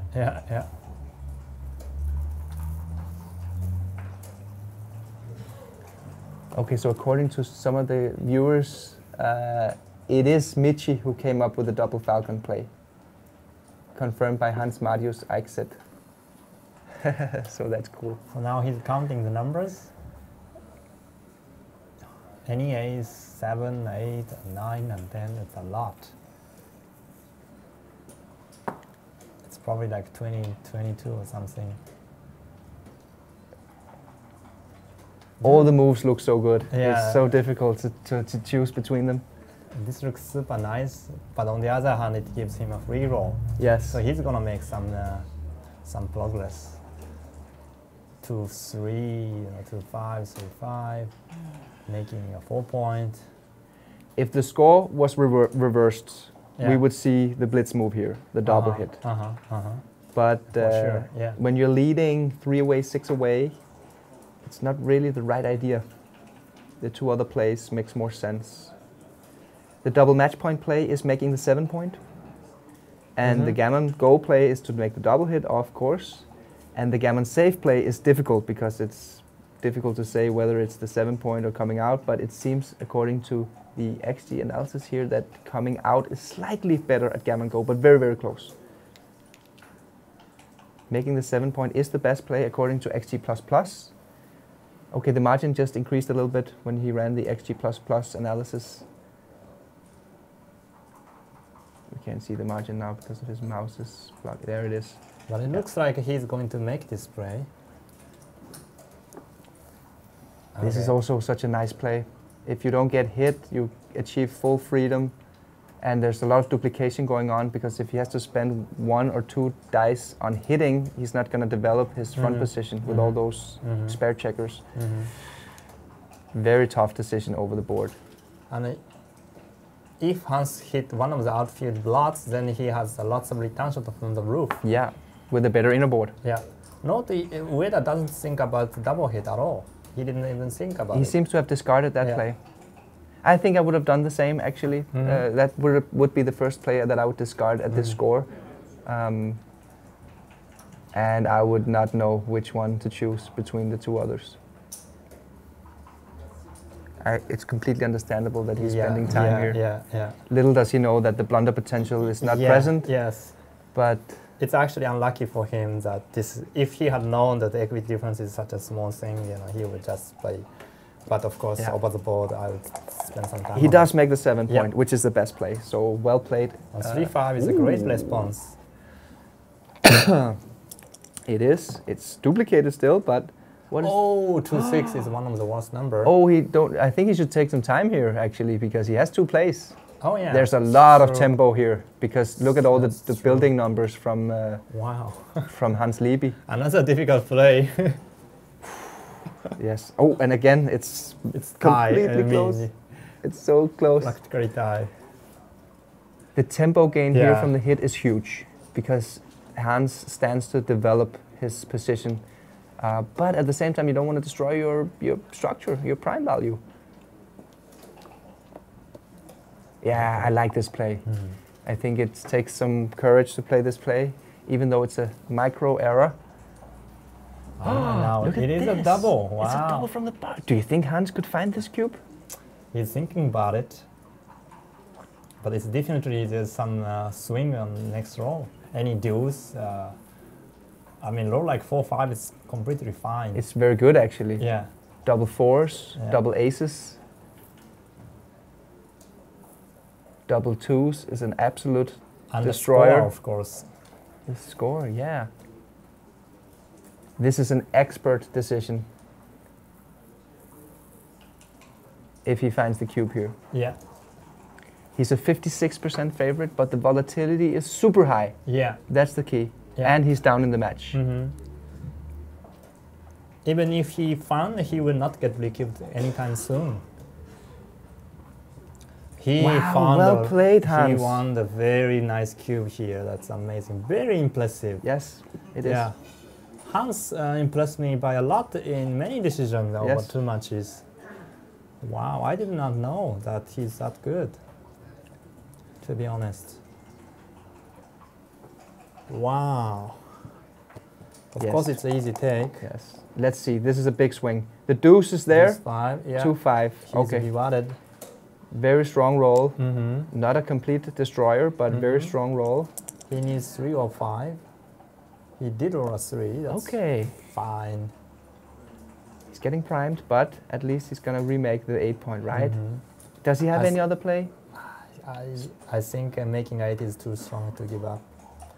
He wants to enter with 3, but you got to make the 8. Okay, so let's see here what. Double 4. That's not a good roll. No. That's actually a terrible roll. Yeah, I wouldn't say terrible, but it's not the best roll. I guess you're gonna make a 3. Because even the 6s, like 6-1, 6-2, 6-3 plays well. I think it's in the bottom of the range in terms of how good that roll is. If he could re-roll, he would definitely do it. It's not horrible, but he's losing timing. It's too many pips to move in a priming battle. And he has to make the impure 3-point here rather than making the 4-point. Wow. Difficult one. Yeah, and again, the double fours, always super difficult to play, so he should take some time here. I can't see from the analysis what the error is. Oh yeah, I can see from the absolute equities. So it's a 30 error. Making a 4-point is a big error. Yeah, you want to block the sixes. You must keep the yes 6 point. I think he knows this, Hans, the value of blocking the sixes here. At least for one row. Yeah. So this is the first 3 fours, and then you're considering whether playing 10 to 6 or playing 5 to 1. But now he's thinking, where's my next 6? The next 6 he gonna break one of the points. Yeah. So that he didn't like. Ooh, this is not good. Maybe that's what he's thinking about his sixes. But you cannot break your structure. Look how he's priming. You cannot break that 8 point. You have so much prime value from that 8 point. You force the sixes to be played on Hideaki's own side of the board, which is super destructive. Maybe he doesn't roll a 6. You don't need to roll a 6, you know. And I think he just set the record for most checker shuffling in one move, Hans. That's right. No, Hans, this is the wrong idea. Yeah, Hans might mess up with this. There's severe blunder potential here. I think he's gonna make it. Oh, not this one. This is the worst. Oh, wow, that's really bad, right? Oh, it's not even analyzed yet. Let's see how. I think it's like 200, more than 200. This is really, really ugly. Yeah, Hans is playing at a 10 now. Wow. It's a weird mistake because it's a priming battle. You need structure, and you want to block the sixes. That was a really, really bad one. If Hideaki can win this match, it looks like as if he's going to win the PR rather easily now. Let's see when the transcriber goes back and give us the analysis of that blunder, how big it actually was. Okay, 4-2. So now he has a slot or not decision. Yeah, he's looking at it. That's the fancy play, but it might be right here because you're playing a prime versus prime where your opponent has a single checker. But you can get gammon more often. Okay, so it was a mistake. It was almost a blunder. Yeah, you do win more, of course, but it was a fancy play that didn't pay off, or at least from PR point of view. If he can close it here, he needs a 6. Oh, it was almost a 6. He did, but then he has to break up the 6 prime for 1 second. This is not good for Hideaki because he's in gammon danger now. You need to hit, and then Hans needs to fan, and then Hideaki needs to roll a 6. That's basically the sequence here. Okay. Ace 5. I guess it's kind of probably better than fanning, but I'm not really sure. 4-2. Blind versus blind. Yes. Any 5 is bad. That's bad. Any 5 is bad. Yes. Hideaki has some Gen numbers here, 6-1, 4-1. Yeah. 4-6, that's interesting. That's the 4, and then I guess you got to hit with the 6, right, Mochi? I'm not sure. Oh, it's Maybe close. he just go. It's super close. Yeah, he just let him roll. Super close. So even in double match point, it's super close. He might spend some time here. But once again, it's a toss-up. But he doesn't know that over the board, obviously. Yeah, we still didn't get to see how big that blunder actually was. I think it was in the 200 range, that double 4 from Hans Liby.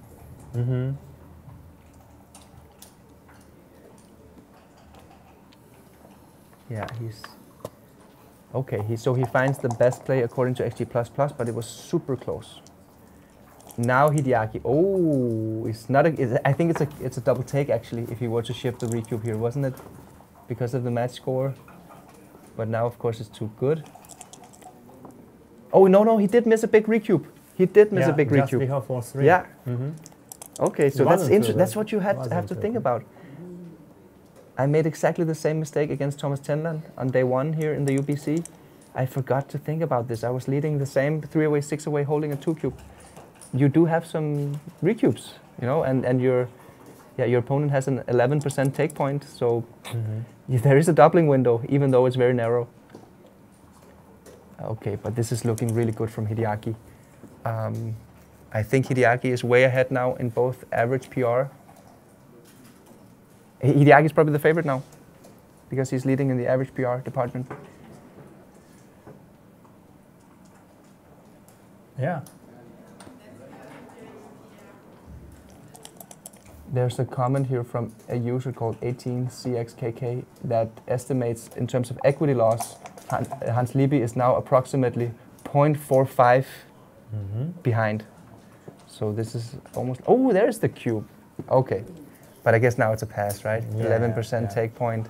Yeah, we're not happy with 11%. Yeah, but still a good decision from Hideaki. Played on too good, got some decision, free decisions, and then cashed the game at exactly the right time.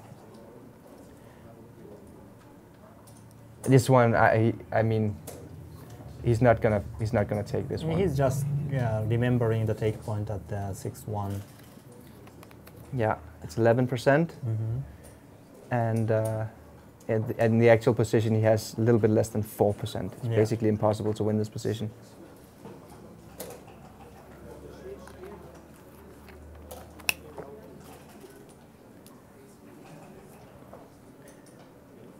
Okay, perhaps he's getting a little bit tired now, Hans, because, I mean, I understand that you have to remember the take point and look a little bit, but now it's like, is he actually thinking about taking this cube? So far away from the take point. No, I don't think he's gonna take it. Yeah, he's gonna pass. Good decision, obviously. And Hideaki is looking good. He's looking really good. He's way ahead in the PR race. It's almost a lock. We shouldn't say never because these things happen all the time. But in the global game, it's much more easier. That's now it's no cube decisions. No cube. So a big edge for Hideaki. If he can win this match, he's going to be the first finalist of the UBC Contender Tournament 2020. 6-1 is, I think. Jonas Modell says 6-1 is not 11% mark. I believe it is, Jonas. Maybe 10.5. Yeah, 10.8 maybe. No, I think it's 11.1 or something like this. 6-3. Okay. So we saw the the slotting play with 4-1 from Hans Liby. So that's pretty cool. He is at that even points away, 6 points away, so he does have gain from winning a gammon. So the slotting with 4-1 in the opening. Is that a move you like to make as well, Mochi? Yeah. 5-2, clear play. Good start for Hans. Very good start and very easy to play the checkers from here. Yeah. Probably going to be easy decisions. 6-2-3-5. Wow. Oh, that's good. Okay, so he's rather fast to look at this one, the priming move. It is the right play. Okay. But understandably, he's spending some time here because it's not an obvious decision. The fact that he has gain from winning a gammon kind of wants him to make an offensive play here. Oh, 1-2. Ha-ha! Still a great number. Dilemma. Well, not really. I think he just hit and step up, no? Oh, wow, it's dilemma, okay. It is dilemma. I would make the stepping up and hitting as well. Yeah. But wow. Yeah. I guess it's because Hans still has 2 checkers on the 24 points, so the prime value from making the 7 is very big, and you're still exposed to the blitz here. 3 blots, lots of loose hitting numbers. 5-6 is actually a bad roll. And now Hideaki, And now Hideaki is the favorite. Very good roll from Hideaki. Gets freedom with the back checkers. 5-3 wasn't one of the lucky fly shots. I think now he's splitting everything. Yeah, you don't care about the gammon loss. Yeah. Yeah, you want to. Yeah, good play. Very good play. Maximizing contact value. So what will Hideaki do here? He really wants to consolidate, but what a horrible number. Is he going to make the strong tiger move here? No, I don't think so. That would be crazy. Leaving 7 blots. Perhaps if the score was the other way around, he might consider it. Yeah. Yeah, so the only thing he's thinking about here is how do I minimize my exposure? Yeah. How do I play safe? But He has 5 blots, and yeah, this is the right play. It leaves 1, 6, 2, 6, 4, 6, 5, 6, 8 numbers plus maybe double 4, 9, double 2, 10 numbers. Too many shots this one, so I think he's gonna find it simply just by look. It's the only move that leaves less than a direct shot. 5-2, he dodges, very lucky. I wonder what he's thinking about here. Is there no? Could that ever be the right idea to enter on the 20? Hideaki did the same thing in the last match. Right? I think that was more justified. Yeah, okay. It's not the same, right? Because no, at that point Hideaki didn't have a no.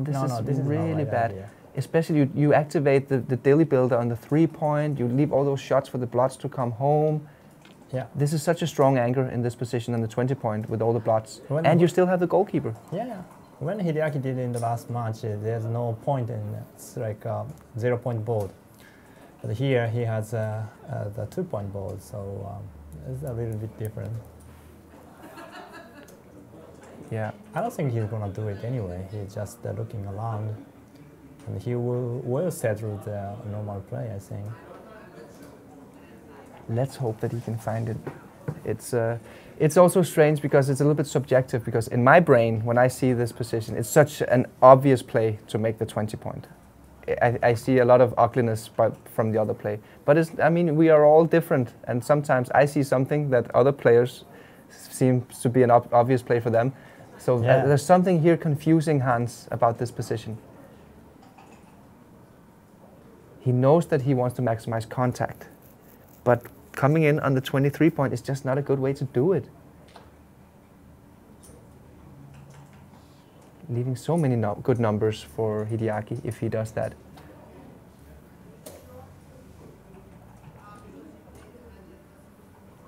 He's spending a good amount of time on this move. It is a critical move actually in this game. Oh, he's gonna make it. Yeah, I think, oof, big blunder.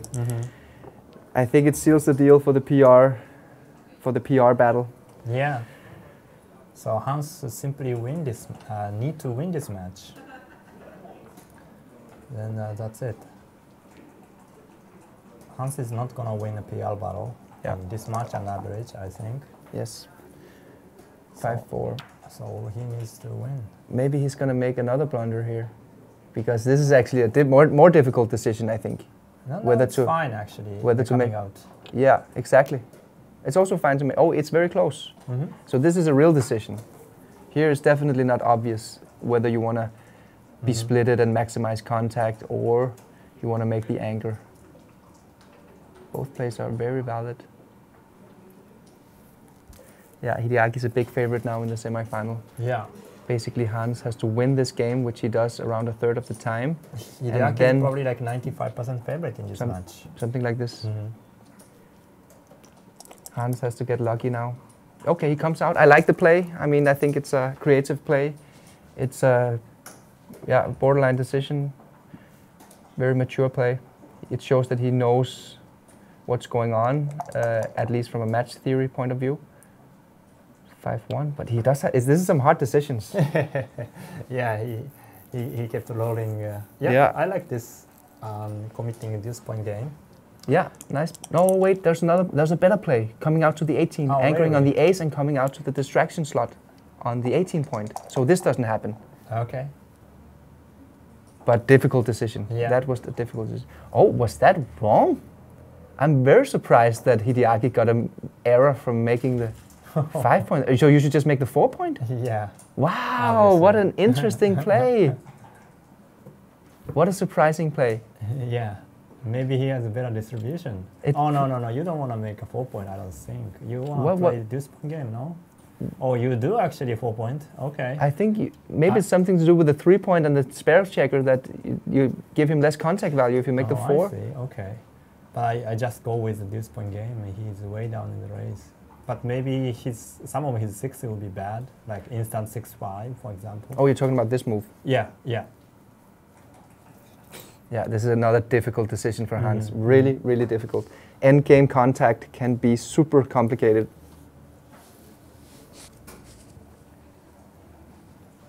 Okay, so yeah,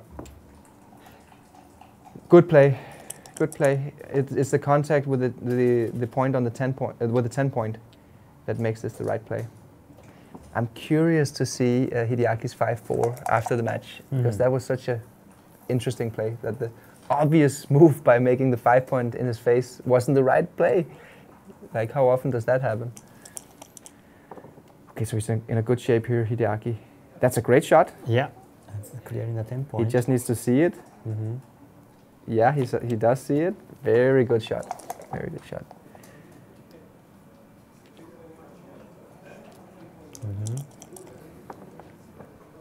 4-2. Okay. Point.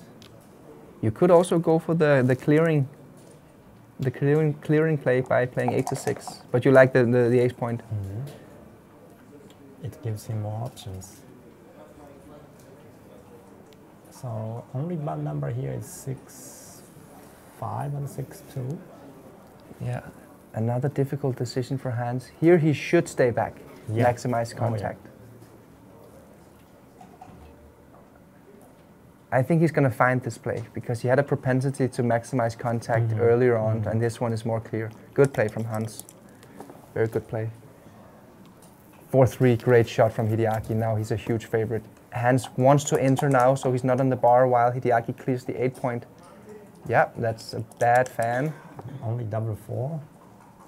Okay, Hideaki, is he going to leave the double 4 shot? Okay.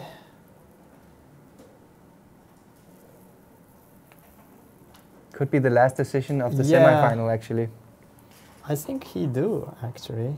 He does. According to good play from Hideaki. You give that 1 in 36 shot. It was actually a clear play.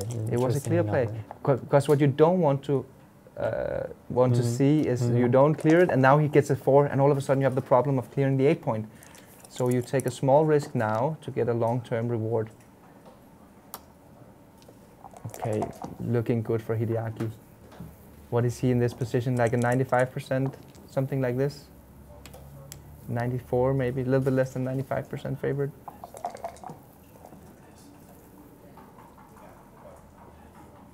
So Hans is in. Hans needs to get really lucky now. Yeah. It's the 6-2, 3-1. Oh, is that? Not necessary. I don't think so either. Yeah. Okay, good. I think this looks so much better, but let's see. It's probably not a big analysis. Deal, but, from a bear-off point of view, it is a clear play, but I mean, it's obviously not a blunder to clear, but you don't want to take... yeah, it's more safe to not play clear the 6 point, actually, because you're leaving more shots next time. No big deal. He has the time on the clock to spend here. So of course he can.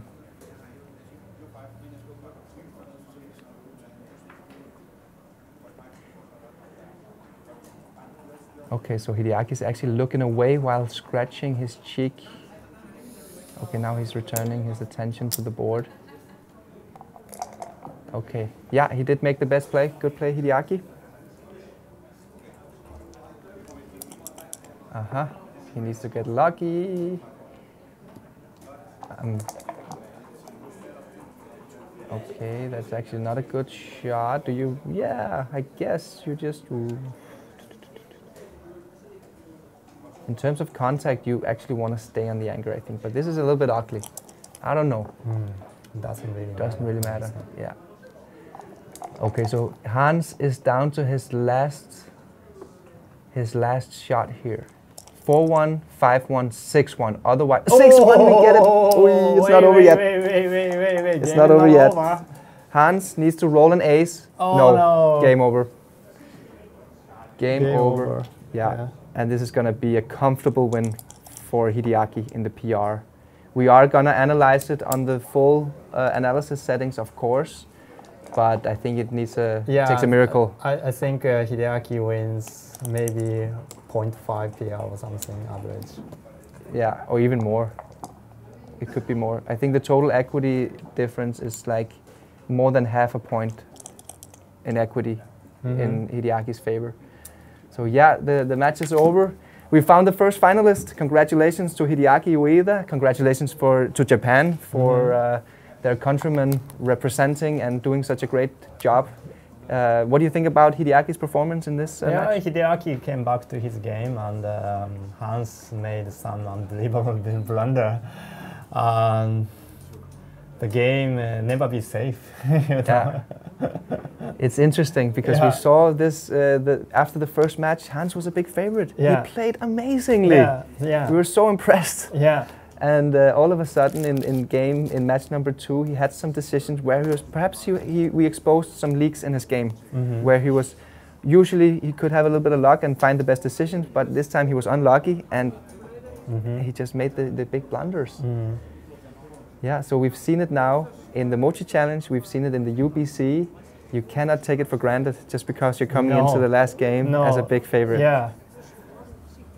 What do you think about Hans' performance in this semi-final matchup? I mean, he impressed me a lot by making a right play in the difficult decisions, and he is actually a very good player. But unlucky for him, he got that position and committed the 500 blunder. Yeah. But in general, he is a very good player. Yes, I have the same impression. There is probably a gap from a player like Hans to Hideaki in terms of consistency and overall, like not having any leaks in your game. But I was impressed with Hans as well, especially in some of the more tricky decisions. He seemed to have very good instincts. Yeah. And then he had a couple of positions he just completely messed it up and make the big blunders. Yeah. So we have the first finalist. Hideaki Ueda from Japan. What a performance and what an accomplishment. I hope we can get one of the players down for an interview and look at some of the moves here. And then what's going to happen is that we are gonna shut down the stream from the UBC.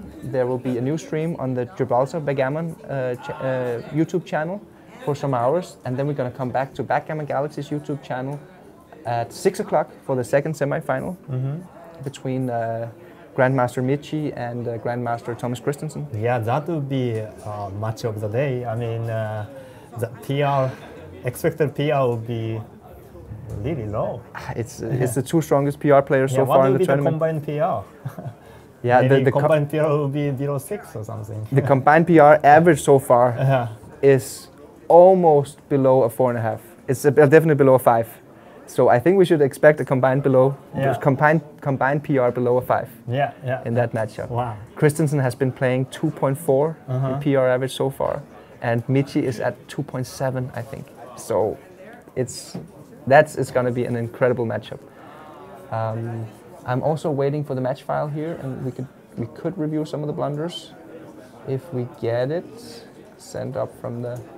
Yeah, but let's bring the players down. I think we are working on it. I think. So just while we are waiting. Wow, that was amazing. So first he must get to the point that he has a chance to commit 500 blunders. That is already unlucky. Then he did it. Yeah, so this was the big. If the producer could bring up the screen, the monitor of the XG here. I'm just waiting for the guys. Yeah, okay, so it's on the way. There it is. This was the first out of 2.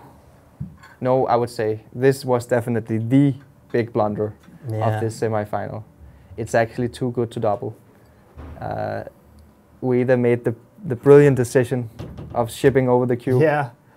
Who think it's too good? I did not think it's too good. Yes. So what do you guys what do the viewers think about this position? Let's see some comments here. And yeah, we have Alex Wilson saying that the cube decisions is twice as important in this format. Yeah, you could say that because he was definitely penalized in 2 ways. Yeah.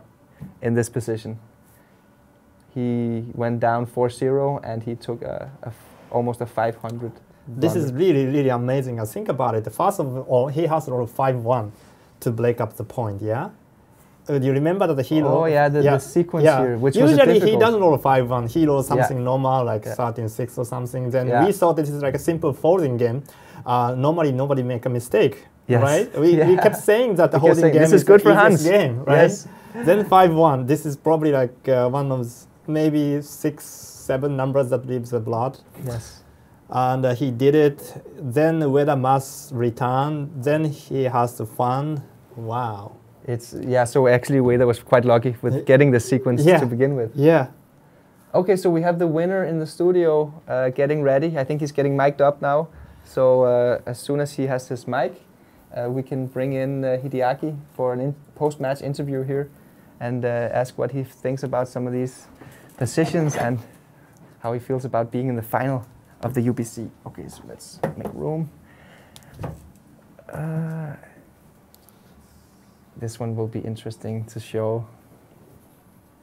And if you have any questions for Hideaki, write it in the chat now, and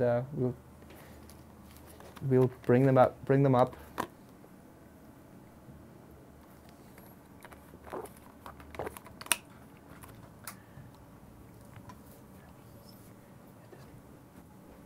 Okay.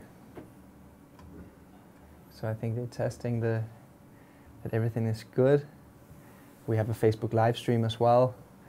And if you haven't liked Backgammon Galaxy's Facebook page, you should definitely go in and follow the Facebook page. That's where we post all of the leaderboards, the results from the tournaments, all the PRs, all of the social media content like we're doing right now.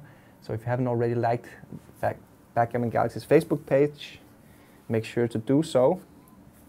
Also, we have a strategy group called Backgammon Strategy. Hideaki, welcome to the studio. So let's. No worries. Sorry. I'm just. Of course. I'm a little confused about the results. You are the winner. I think we can definitely say that. We are going to analyze the match on a deeper setting. So Hideaki, congratulations for being the first finalist in the UBC 2020. Thank you very much. Thank you very much. Thank you very much. Thank you very much. How do you feel? I'm just tired, and I can't find what has happened. And I played pretty bad in my first match, and especially in a cube. And then I'm pretty disappointed that I feel really regretful not to read your book before the match.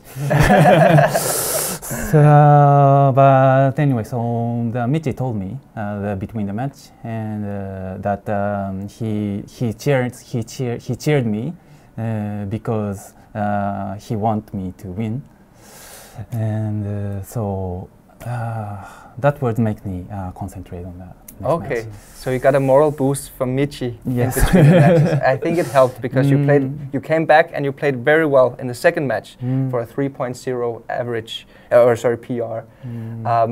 We had a crucial decision in this match. It was in game 1, in the match number 2, when you sent this cube. Yes. And your opponent took the cube. So this was actually too good to double. Can you tell us what you were thinking about in this position? Actually, I don't know. I'm not sure about this cube action, but maybe slightly too good, I guess. But practically, it's good to double whenever the amount of error is too small. Like, So you knew it was a pass. Yes, regardless. exactly, because his board is a 4-point board, but only still has some blood and very awkward shape, very stacked midpoint. Yeah, so you knew it was a pass. Yes. So what was your emotion when you saw that he took this cube? Yes, a little bit surprised, but that didn't lead immediate happiness because of nervousness or pressure to beat him. Okay. But yeah, double 6 was pretty good roll. That was a good Well, I have a question. So Yes. after the first match, you are losing in terms of PR Yes. and results. So on the second match, you have to win both PR Right. and outcome. Right. And how did you feel? What was your strategy, or you played just your normal game? it's not like a strategy, but just try to play to induce some complicated positions so that let him play bad worse. Than Okay, that is interesting. We were discussing this. How much can you actually try to complicate? Maybe not many moves, just one or two, I guess, but maybe still worked. We are also surprised that Yes. in the first game, I Yes. mean first match, you committed some big blunders, such as doubling very early, or what was that? Anything else? Let me see if I can find it. Yeah. The big pass. Oh I yeah. took. You took the cube when you were reading 4-0, which was a big pass, and we thought it's like simple basic position. And Oh, yes. player like you shouldn't commit that mistake. We have the position here, if the producer can Did you show feel us. any? This is the position. Yes. Yeah, this Yeah. is the position that Ueda took the cube, which is a big pass, because he's reading 4-0 and he's down 25. I just in my head that your words in your quiz that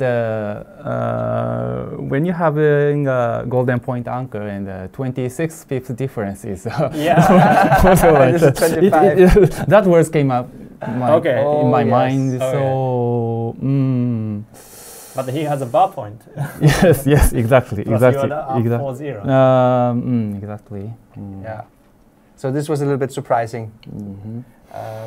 Yes, and to be honest, I have not so much reference positions in the simple holding game. So yeah, so after the match, I could find that I should learn more about the cube. Interesting. Yeah. Okay. Okay. So we have a couple of questions here from the audience. Yes. Dita asks, "How did you prepare for this tournament?" It's a good question, but I didn't do any special things. Just as usual, just reviewing the positions. I made blunders and playing repeatedly and to keep my sense in a best mode. Nothing special for me. Okay. Yeah. Are you surprised that now you're in the final, or Yes, did you have any? pretty surprised. Yes. The Mochi wrote a comment on Facebook that I'm hugely unlucky in day two, that I outplayed 0 out of 5. But to be honest, I felt some kind of lucky. I mean, some kind of lucky. Because of, in terms of PR, not the score, but yeah, day two, Hideaki maintained his lowest PR, but he didn't actually outplay his opponent by a single match. So that is an incredible. I thought statistic. it was very unlucky. yes, yes, many complicated factors are there, I guess, because pretty small decision numbers in day two. So the day one's great PR is much more important than day two's. Okay. That's one factor. Yeah. And we also had a very special match on day one, Hideaki, where you beat me in the PR point with very little. I think it was 2.1 versus 2.2. But you have been the most consistent player in the tournament so far. All of your PRs seems to be around 2.5 and 2.9 or something like this, all the way through. So this is very impressively. I think you've done an amazing job. Great performance, and congratulations by being in the final. Thank you very much. So later we're going to see who's going to be your opponent. Yes. At 6 o'clock. So remember to tune in. We have the live stream up on YouTube already, so you can make an alert. And we have the official result from the PR over the semifinal, and it gives a 3.57 for you, Hideaki, and a 4.68 for Hans Liby. Yeah. Hans actually played 1.7 in the first match, so that's incredible. Yes. Okay, so I think we're gonna cut now to something else. Are we gonna cut the stream, maybe? Yeah, we're gonna cut the stream now, and we're gonna be back at 6 o'clock on Backgammon Galaxy's YouTube channel, and now on Gibraltar Backgammon's YouTube channel. We're going to continue from the championship. So if you're not already subscribing to that channel, definitely do so, and the stream will go on. Okay. Thank you, Mochi. Thank you, Hideaki. Thank you. Yeah. Bye. Bye.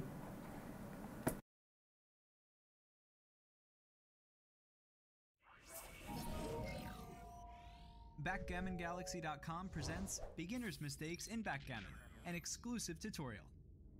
Lesson number 3. Don't play too safe. Develop. Beginners will often play too safe and not prioritize developing their position.